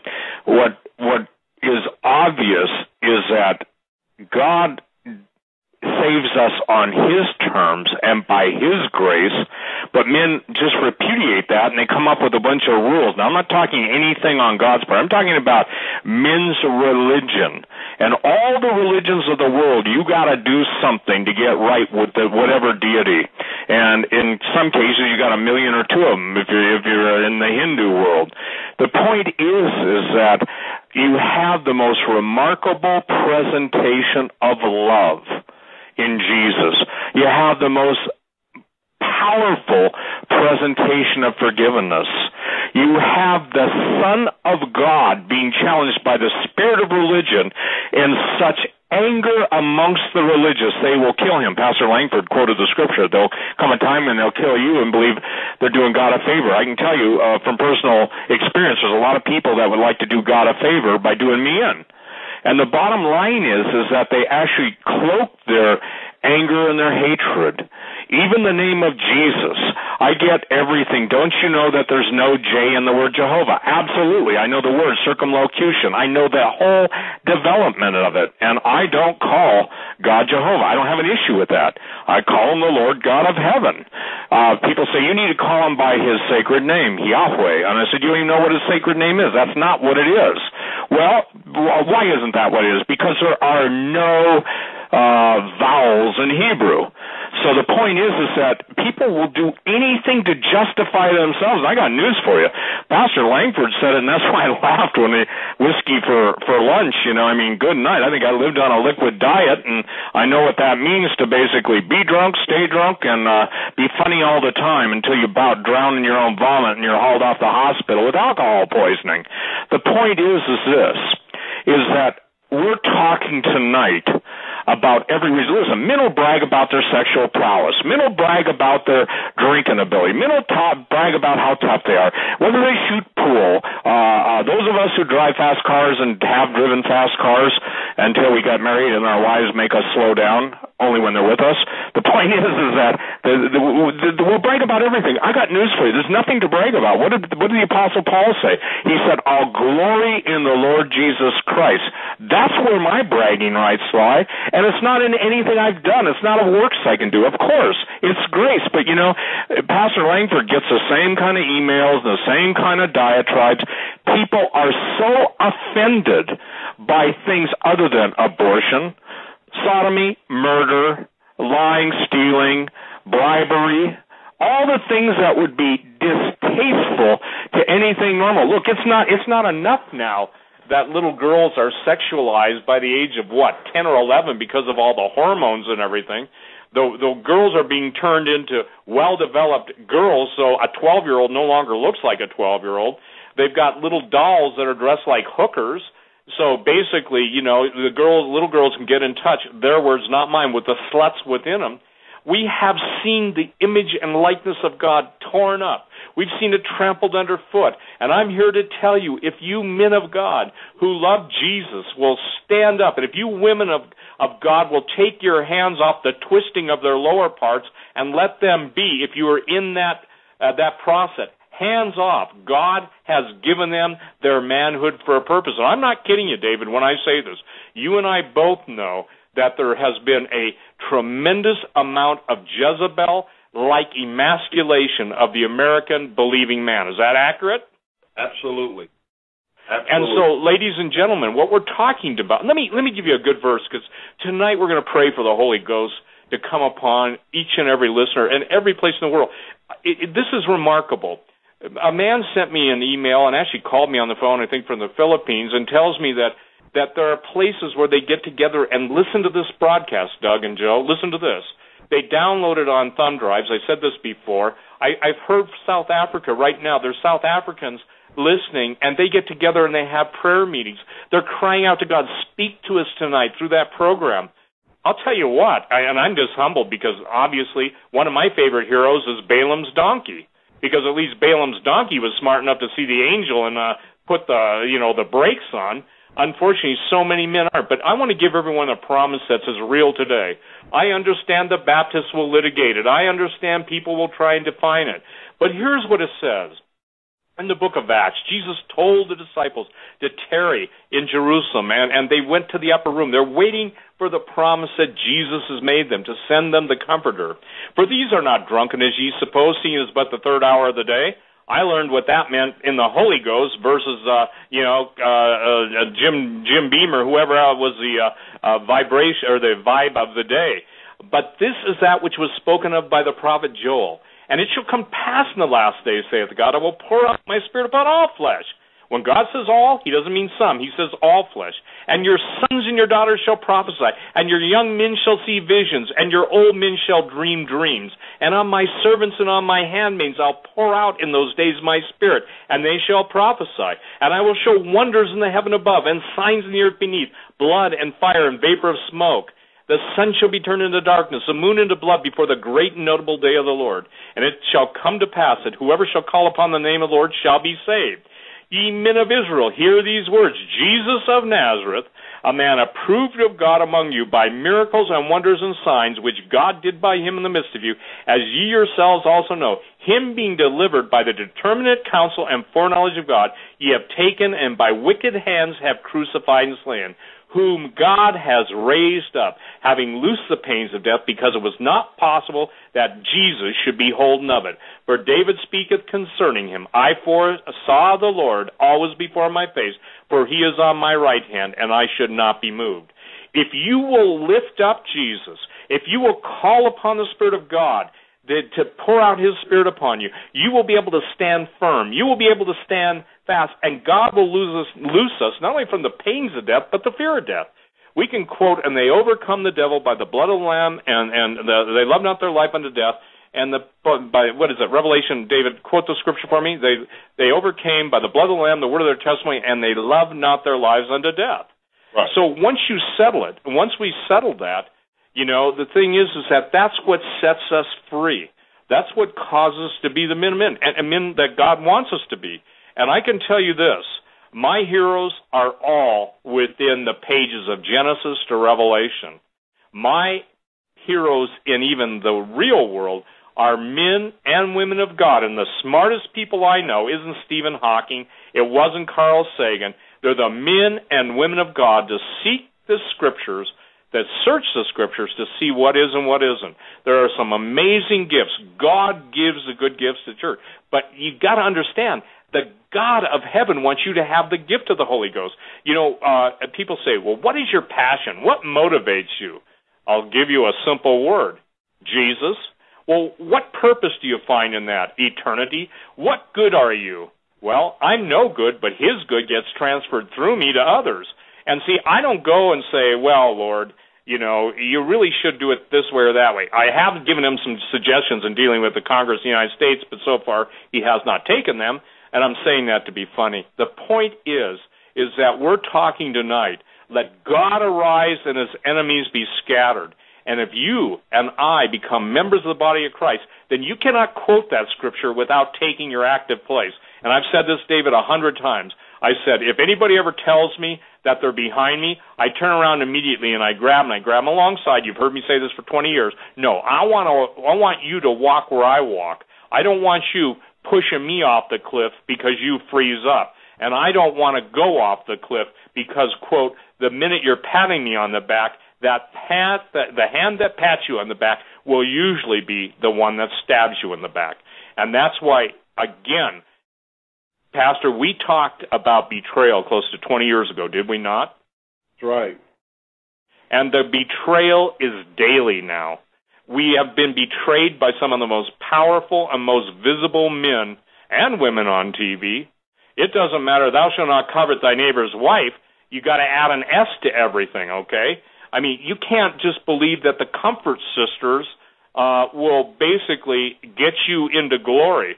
For those of you who don't know what Comfort Sisters are, in certain cultures, a Comfort Sister is a prostitute who sleeps with the man of God so that the man of God's physical needs can be met so that he can minister the spiritual needs. Listen, I don't care. Somebody says, well, you can't talk like that. I can. Pastor Langford's a pastor. I can say things he can't say because, and I'm not saying he would even think the things I say, but people have got to basically get it. You know, David, seriously, if people would start becoming offended by the things that offend God, they'd find out that their fighting, their nitpicking, and their bickering and their murmuring would cease if they would take up the real fight. But you know what? It's amazing to me how people can hang behind anonymous emails, anonymous letters, no postage, criticize and everything. And I even ask people all the time, I say, look, it doesn't matter. Ask the person who's griping, complaining, belittling, trashing, slandering me, Pastor Langford, whoever, Rick Wiles, whoever, ask them how many people they've won to Jesus. Seriously. Ask them how many hungry mouths they've fed. How many people without clothes? How many people have they done anything to? Because James says, and I'll paraphrase it, well, it's fine you say you say you have faith, but show me your works and I'll believe you have faith. Faith is something that's real. It's not imagined. And I got to tell you something. Jesus is not the tooth fairy, and when the people of God find out who he really is, they're going to be surprised. And my goal in life, Doug, Joe, and David, is to put the awe, the absolute reverential awe, back in people's revelation of who Jesus is. If God would grant me that request, and I've prayed it all my adult Christian life, 42 years, even when I didn't know anything, I felt if this Redeemer will redeem me, and I can't tell the stories because they're just too profane, but I can allude to some of them. The thing is, and there's hope for everybody out there. Some of you are running from God. You are mad at God. You feel like you've stepped over the line. Ladies and gentlemen, this is not let's make a deal or whatever it was behind door number 1, door number 2, or door number 3. The call of the living God to the prodigals is come home. I love you. Doesn't matter if you're a man, woman, child, or somebody getting ready to go into eternity. My prayer is that no one would go into eternity tonight listening to David Langford or me or Doug or Joe, any place in the country or any place in the world. And Doug and Joe, you guys are prince amongst men to let us come on, because this is a burden on the Lord's heart. This is absolutely before all hell breaks loose. And forgive me, I won't say that again. As all hell breaks loose, and people are absolutely baffled by the lies and the absolute aberrations of the truth and the absolute personification of evil, the schemes of evil men, the wicked plundering of everything that most Americans thought would be their heritage in their golden years. This is the Jesus that will take us through it. And it's true we're going to go through a lot of stuff, but Jesus walks with us through the stuff. And he'll never leave us, he'll never forsake us. And he said, lo, I am with you, even unto the end of the age. If I did not encourage myself in the Lord, I would have given up a long time ago. And I can tell you something about giving up. You can throw in the towel until you run out of towels, and guess what? There's a whole laundry bag full of towels again. So you don't get any place. You get every place by believing God is who he says he is, will do what he says he will do. And for those of you who have prayed for Pastor Langford, who have prayed for Doug and Joe and myself, may you receive a reward 1,000-fold in this life. For those of you that are taking this seriously, for those of you who are turning your hearts to the living God, to those of you who are saying enough of this bickering amongst ourselves, I'm going for Jesus. I can tell you this, you don't go for the gold, you go for the God of heaven that created the gold and owns the cattle on 1,000 hills. So the power of the Holy Ghost is what we're talking about. What changes ordinary men into extraordinary men. What changes just nominal women into phenomenal women. What changes basic juvenile prayers into prayer warriors. What changes interceders to intercessors. It's the power of the Holy Ghost. David. Well, if I can just, this is Doug. Yeah, go right ahead, Doug. Yeah. I just want to say this, based on the emails I've been getting, and I've talked to people within the intelligence industry. Both Joe and I have this week about the events of this week. I mean, we started it off with markets going south, and then, of course, the Boston bombing and the West Texas explosion. Now tonight, for those who haven't heard, there's been a shooting in Denver, Colorado at a pot celebration, injuring 2 people and basically scattering a crowd of thousands who had gathered for their first counterculture holiday since the state legalized marijuana. You know, as we look at these things and put these things in context and talking with the people we've talked with and looking at the news and analyzing things, it seems like we can't get straight answers out of our government, out of our media.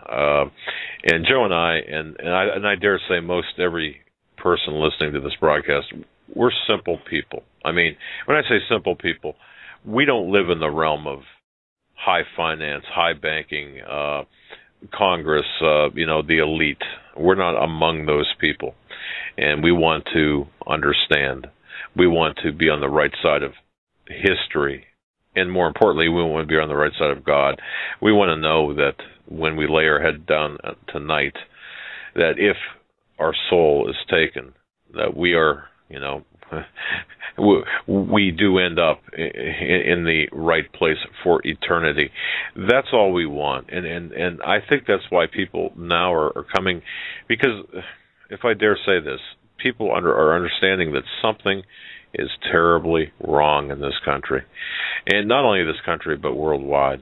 And we're seeing it manifest by these events that I just referenced, and we're seeing it overtake us. And, I think that if nothing else tonight, you folks, gentlemen, are really helping the normal folk among us, if you will, the people who are uncomplicated and looking at this without the unnecessary complications of the doctrinal differences other people argue about. We just want to be. We just want to be.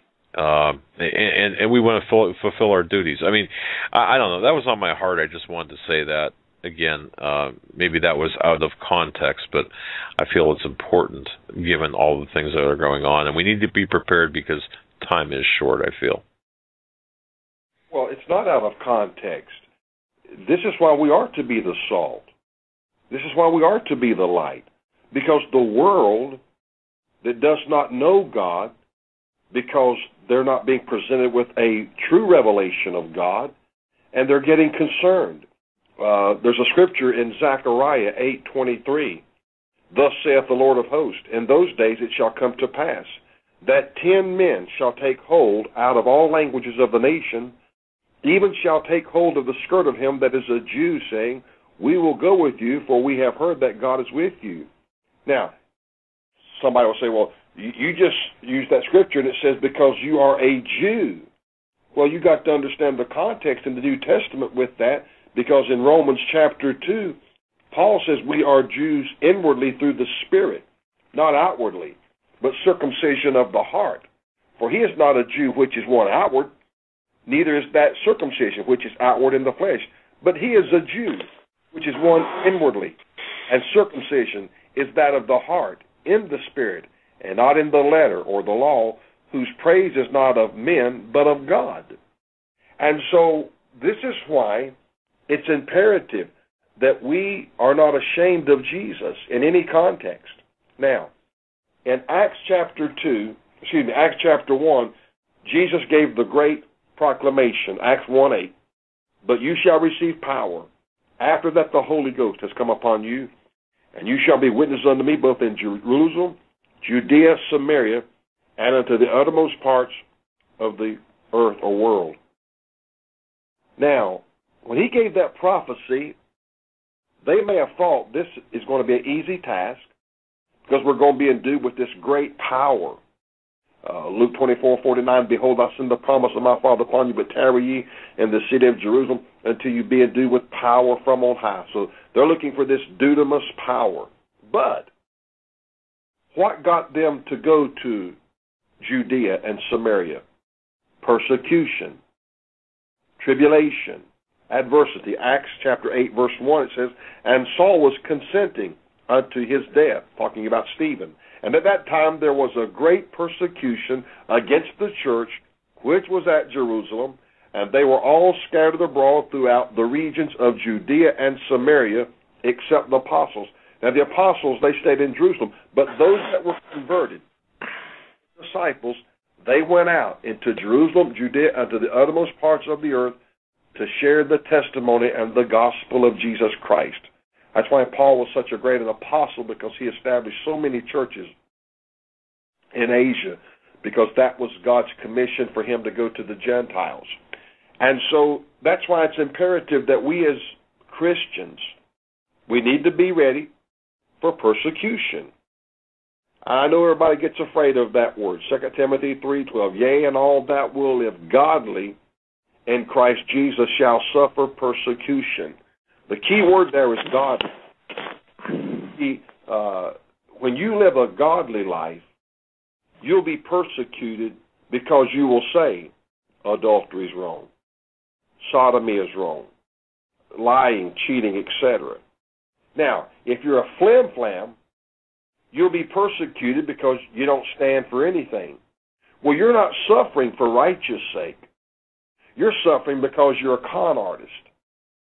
Even Todd Kuntz, he's the new money changer on television. He's here locally, and our local ABC affiliate did a story on him. And Lamborghinis, Ferraris, you name it, he has them at his $1 million apartment. But he's a money hustler, and it doesn't preach anything about scriptures or living right. It's just, God wants to bless you. Send your money to me. And they said his apartment he bought was well over $1 million. Well, the love of money is the root of all evil, and Paul said in 1 Timothy 6:5, these men are destitute of the truth. Now, you think about that statement, destitute of the truth. Well, what we're doing here tonight, folks, is telling you the truth, and that's Jesus. And these men that are out here that are hirelings and charlatans and pretenders, they're destitute of Jesus. They are destitute of the truth. And we're not in it for any, just like Doug. We don't run with the upper echelon. I have a little farm down here. I have 6 or 8 chickens. I think I have 8 cows now. We just work and preach Jesus. And we don't run with the world, and when we don't contend with them, we just minister, and we catch flack, we get criticism, we get hate mail, we get it all. But I'm like Paul in Acts 20:22. He said, behold, I go bound in the spirit unto Jerusalem, not knowing the things that shall befall me there, save that the Holy Ghost witnesseth in every city, saying that bonds and afflictions abide me, but none of these things move me. You can curse me, you can criticize me, and whatever. That ain't going to bother me, and it doesn't. I don't say that to be arrogant. Some of those letters I've gotten, I couldn't read them on the air because they're so filthy, but they're from Christians, so-called. Well, I've never used that kind of language since I became a Christian. Yeah, I used to when I hit my hand with a hammer, I'd curse. Now I just, oh man, that hurt.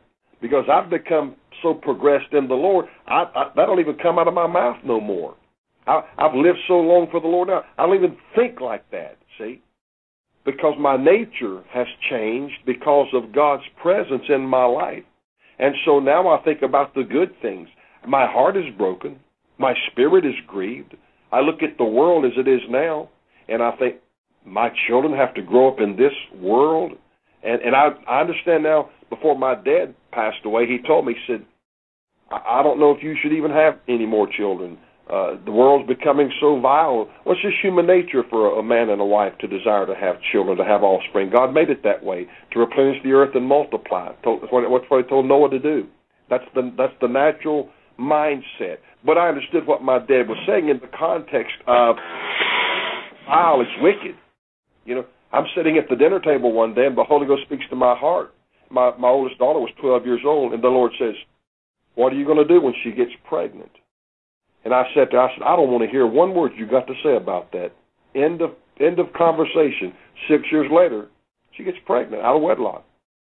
I'm a human being. I go through the same stuff that anybody else goes through. But the difference is, just like this morning, I get in here and I get on my knees and I put some good gospel music on and turn the music down and I pray and I talk to God and I read my Bible.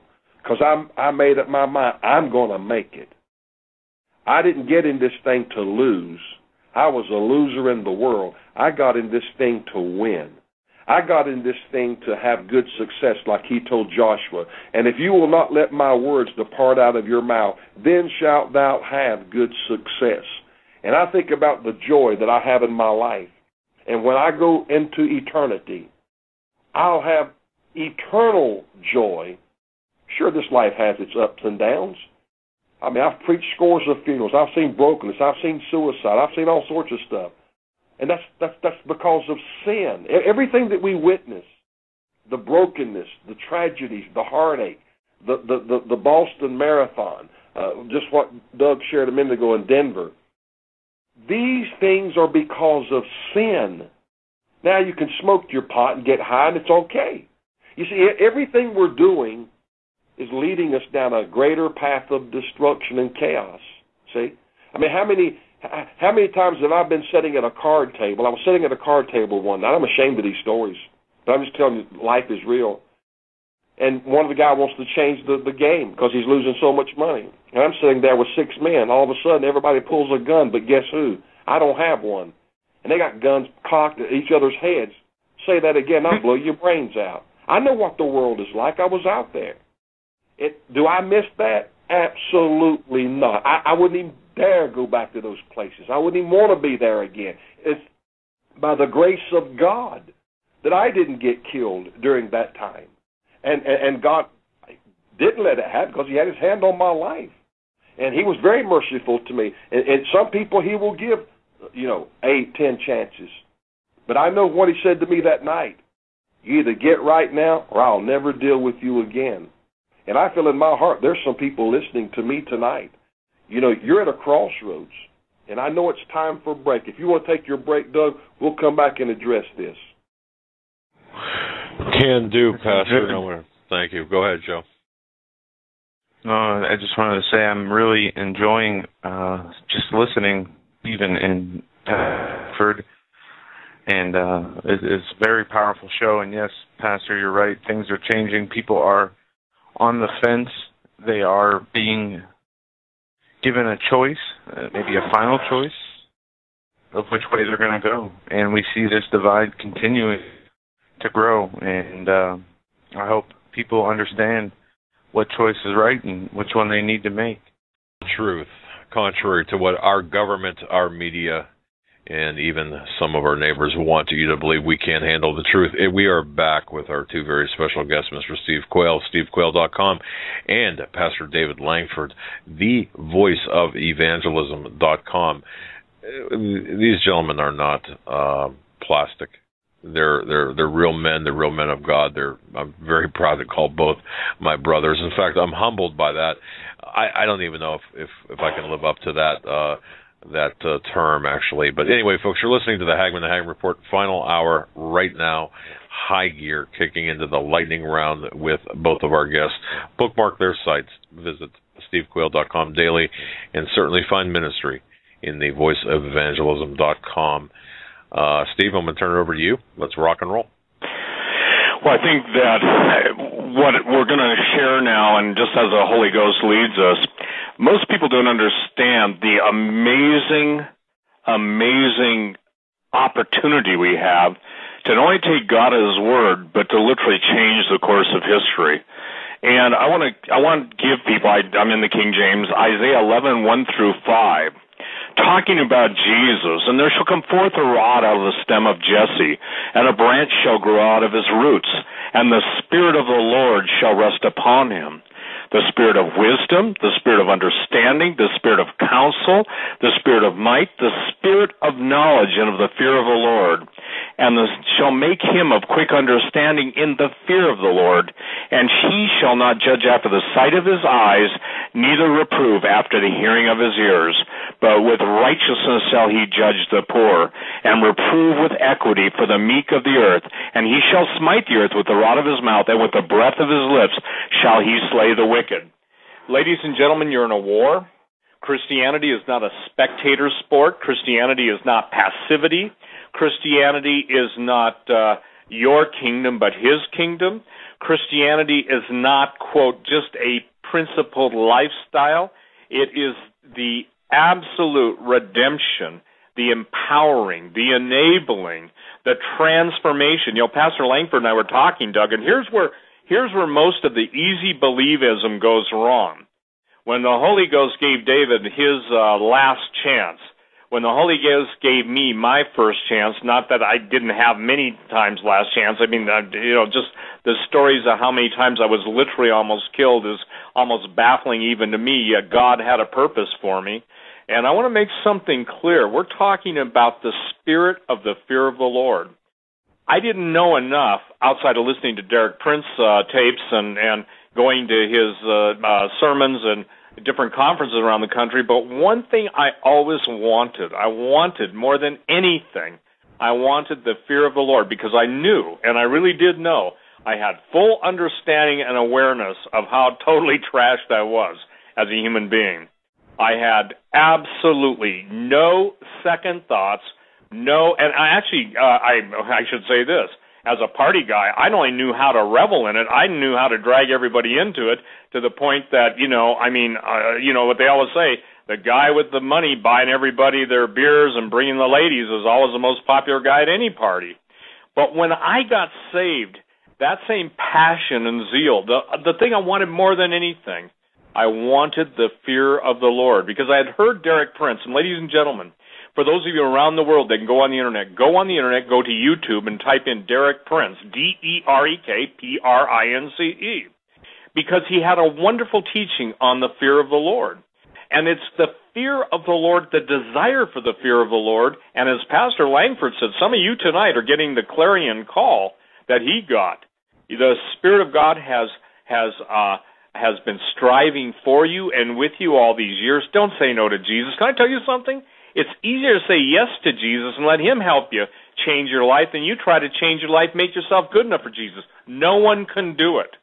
I used to have people come up to me, David, you'll appreciate this, and Doug and Joe, and say, when I give my testimony in the church, I'd go give my testimony. I guess I was the closest thing to a rascal being saved by the love of God. And, man, people throw money in the plates. Well, in the Assembly of God world, I wouldn't be Saint Stephen, I'd be Saint Plate Stephen. And those of you who are pastors know when you got good speakers, people really, once God touches their lives. I saw miracles. I don't know any gospel that's free of miracles. I don't know how to relate to people that don't believe God is the same today as he was yesterday and will be forever. I don't know how to relate to people that deny the gifts of the Holy Spirit. I don't know how to relate to people that don't believe that the book of Revelation is yet to be fulfilled, that they think everything's already been fulfilled, even though the very scriptures are jumping off the page at them. You see, this isn't about winning an argument. This is about going into war. This is about winning people. This is about keeping people like me from going to hell. But I remember the Lord said, Doug and Joe and Pastor Langford, he said this to me. He said, I'm sending you in the highways and byways. And then Pastor Bruce gave me a word, but Steve, his angels are going with you. And Henry Gruver has walked the highways and byways. I haven't done what he's done. But the bottom line is it's out there where the people are. You could no more get me into an organized group of people sitting in pews in an organized religious function. I just can't go there anymore. Yet give me the people that are hungry for Jesus, whether it's any place that the Lord says speak. And I'll give everyone the best word of wisdom I know. Pastor Langford referred to it earlier. You ask the Lord, bring someone across my path today that's open to hearing about Jesus. Because so many times in Scripture, Doug, we hear, having eyes to see, they see not, having ears to hear not. That covers all of America when it comes to the truth. If I hear one more person say, well, I don't believe that, it wasn't on Fox, they're already lost. Fox, MSNBC, ABC, CBS, Guess who owns them, people? Guess who owns them? The thing is that there is no truth in them. The Holy Ghost spoke specifically through Jesus. The whole world lies in the evil one. And the evil one is out to distort all truth, because there's nothing that absolutely makes the enemy of all men's souls more upset than the truth. Because he knows once the Word of God abides in you and you abide in the Word of God, then you know the truth, and this is to set you free. For the world to use that is just like basically a streetwalker giving advice on how to dress appropriately for a Sunday picnic. The two don't go together. Or putting Dracula in charge of the next Red Cross blood draw and talking about all the people that are going to be helped and smiling, with his fangs dripping. The point is that there has to be a reality check. And what David is saying tonight is this: for many of you, please, simply say, God, I've been running from you. If you have, God, I don't believe you're real, but if you are real, reveal yourself to me. And David, before we went on the air, I couldn't tell you how I just felt that and it shall come to pass that all, and I felt the Lord says, Steve, make sure everybody understands all includes them. And it shall come to pass that all who call upon the name of the Lord shall be delivered and shall be saved. So this is what we're talking about, Doug. I don't know if there's any other, and I believe there's probably other ministers that pray for people on the air and all that stuff. That's good. But people need to recognize, I want to say something about women. Thank God you women have been intercessors filling in the gap for men. Thank God that Queen Esther was Queen Esther, and she was admonished. She had the king's scepter held out to her. And if it were not for the women of God praying for their husbands, the husbands who would be sports fans into eternity, probably a lot of them wouldn't make it. Now they're waking up. So ladies, my hat is off to you. My hat and my heart. It was women who were around the cross when Jesus was crucified. It was women who were at the tomb. So please, all I'm saying, understand this, that it is imperative. It's women who have prayed me through. It's Pastor Langford's prayers and Pastor John Quayle who brought me the word of the Lord, and Pastor Bruce York and men of God and my brother Darrell who encouraged me at the darkest hours of my life. But what I'm telling you is, look, we're in this thing together, and the time to fight is not each other. It's now time to stand up, rise up, and engage the enemy, not by might nor by power, but by my Spirit, saith the Lord. And, Doug, that's what it's all about. When you and Joe let us come on like this on Saturday night, and you spend your 3 hours, I want you to know, brother, you are given a cup of water in the name of the Lord, and God is going to literally see that your needs are met. And, ladies and gentlemen, Doug paid a horrific price, a financial price, to come on and do what he's doing. He never asked me to do this. A lady, God bless you, Joy, a lady sent me one of her heirloom watches, and I started to weep. And it's a 14-karat gold case watch, and she said, give it to Doug Hagman. Tonight she sent me, I don't know if it was tonight or yesterday, and I apologize, Joy, my nights and days are all the same. And she said, it doesn't matter, Steve, just get it to him. When I see sacrifices like that, she was apologizing because she thought it was worth more. And Doug, I'll talk to you off air, but I'm gonna honor her wishes and send you the proceeds. But I said, Joy, it was your heart, and I love her name. By the way, Joy, and any woman who's named Joy out there, God bless you. What a great name, righteousness, peace, and joy. But I said to her in an email, you gave from your heart. You don't apologize. You never apologize. When you give from your heart, it's never wrong. And that's what we're talking about tonight. Jesus not only gave from his heart literally was broken. His side was pierced. His heart broke. First ran the blood and then ran the water. They've done magnificent anatomical studies on what Jesus went through. And ladies and gentlemen, you can't come to the refreshing waters of the living waters until you first get washed in the blood of the Lamb. And so tonight, that's what Pastor Langford and I are here to talk about. We're here to talk about the one who set us free. And we're doing what King David said, let the man whom the Lord has redeemed say so. And by the grace of God, I just want to take this time to thank each and every one of you intercessors, each and every one of you praying women of God. And I just sent Pastor Langford, God knows, I've heard Kim Langford pray, and I trust, and I'm not flattering her, But I can tell you this, when my son and I were down with Rick and David and Kim, Tyler said to me, "Man, did you sense the Holy Ghost in that hotel room?" And I said, "Tyler, there is a woman of God." And so I know the prayers of a woman of God. And I can tell you what, when a husband and a wife, and I know David and I know Kim, and I don't know a lot of other husband and wife teams. I know Bruce and Susan are the same way, and some of you other out there. But I got to tell you something. It is exciting to me to see that unity, that agreement in the Spirit, and God wants that power in the household to break the yoke that's over a lot of our households. And by the grace of God, and through the blood of the Lamb and the word of our testimonies, and loving not our lives unto death, we will overcome the evil one. Pastor. Amen. Doug, do you have anything you want to share before I want to get us prepared to reach out to people in a few minutes? Well, Pastor, the only thing is that I just see us coming toward headlong into a situation where, Americans look at this week as being a very trying week, and it was. But this is nothing compared to what's coming. If what I was told this here over the course of the last couple of days is even half true, we better buckle our seatbelts, because we're going to be tried like no other time in history in this country, and it's going to be hitting us from all sides. So having said that, I know that you can impart your wisdom. Joe, do you have anything you want to share? I don't want to deprive anybody of anything that's on their hearts tonight. Honestly, Pastor Langsford, I am enjoying this like a listener tonight. I am just happy to be here with listening to you guys, so you take it away.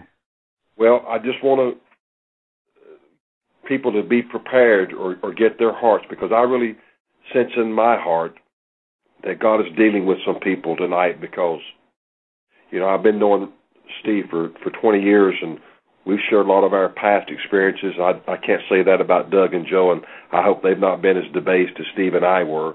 But we know what God can bring you out of. You may look at your circumstance, and you say, there's no way that God can change my life to the degree He's changed you and Steve. But He can. If I would tell you some of the things of my life, you wouldn't believe it. You'd say, there's no way. But as I said, when God saved me, He just turned me 180 degrees. I'm the same person, the same faculties, gifts, talents, whatever you want to call them. He just uses them now for His glory. And here's the key. We don't know the last time that the Holy Spirit is going to deal with us. Genesis 6:3 says, my spirit will not always strive or contend with man. God's not going to fight you to redeem you. He's done paid the price. It's a gift. It is absolutely free. As Steve quoted the scripture, Romans 10:13, whosoever shall call upon the name of the Lord shall be saved. You will be saved. And that's what all of this is about. It's not about money. It's not about making a name. And I know Doug well enough to talk to him enough. This is not about numbers and money and prestige. This is about obeying the Lord and doing what God has called us to do. Joshua said to his family and to Israel in Joshua 24:15, choose you this day whom you shall serve. But as for me and my house, we're going to serve the Lord. And that's the way it ought to be in the home. The man needs to take the leadership and the role. And I've always said this, if a man is a godly man, his wife, I believe, will follow him. It's when he teeters and totters and he's half in, half out. Men, be a man and stand up and say, like Joshua, we're going to serve the Lord.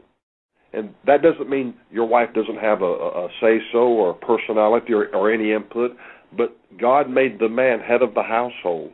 And men, you need to lead, and lead by the word of God. Lead by example. Don't use that, well, do as I say, bless God.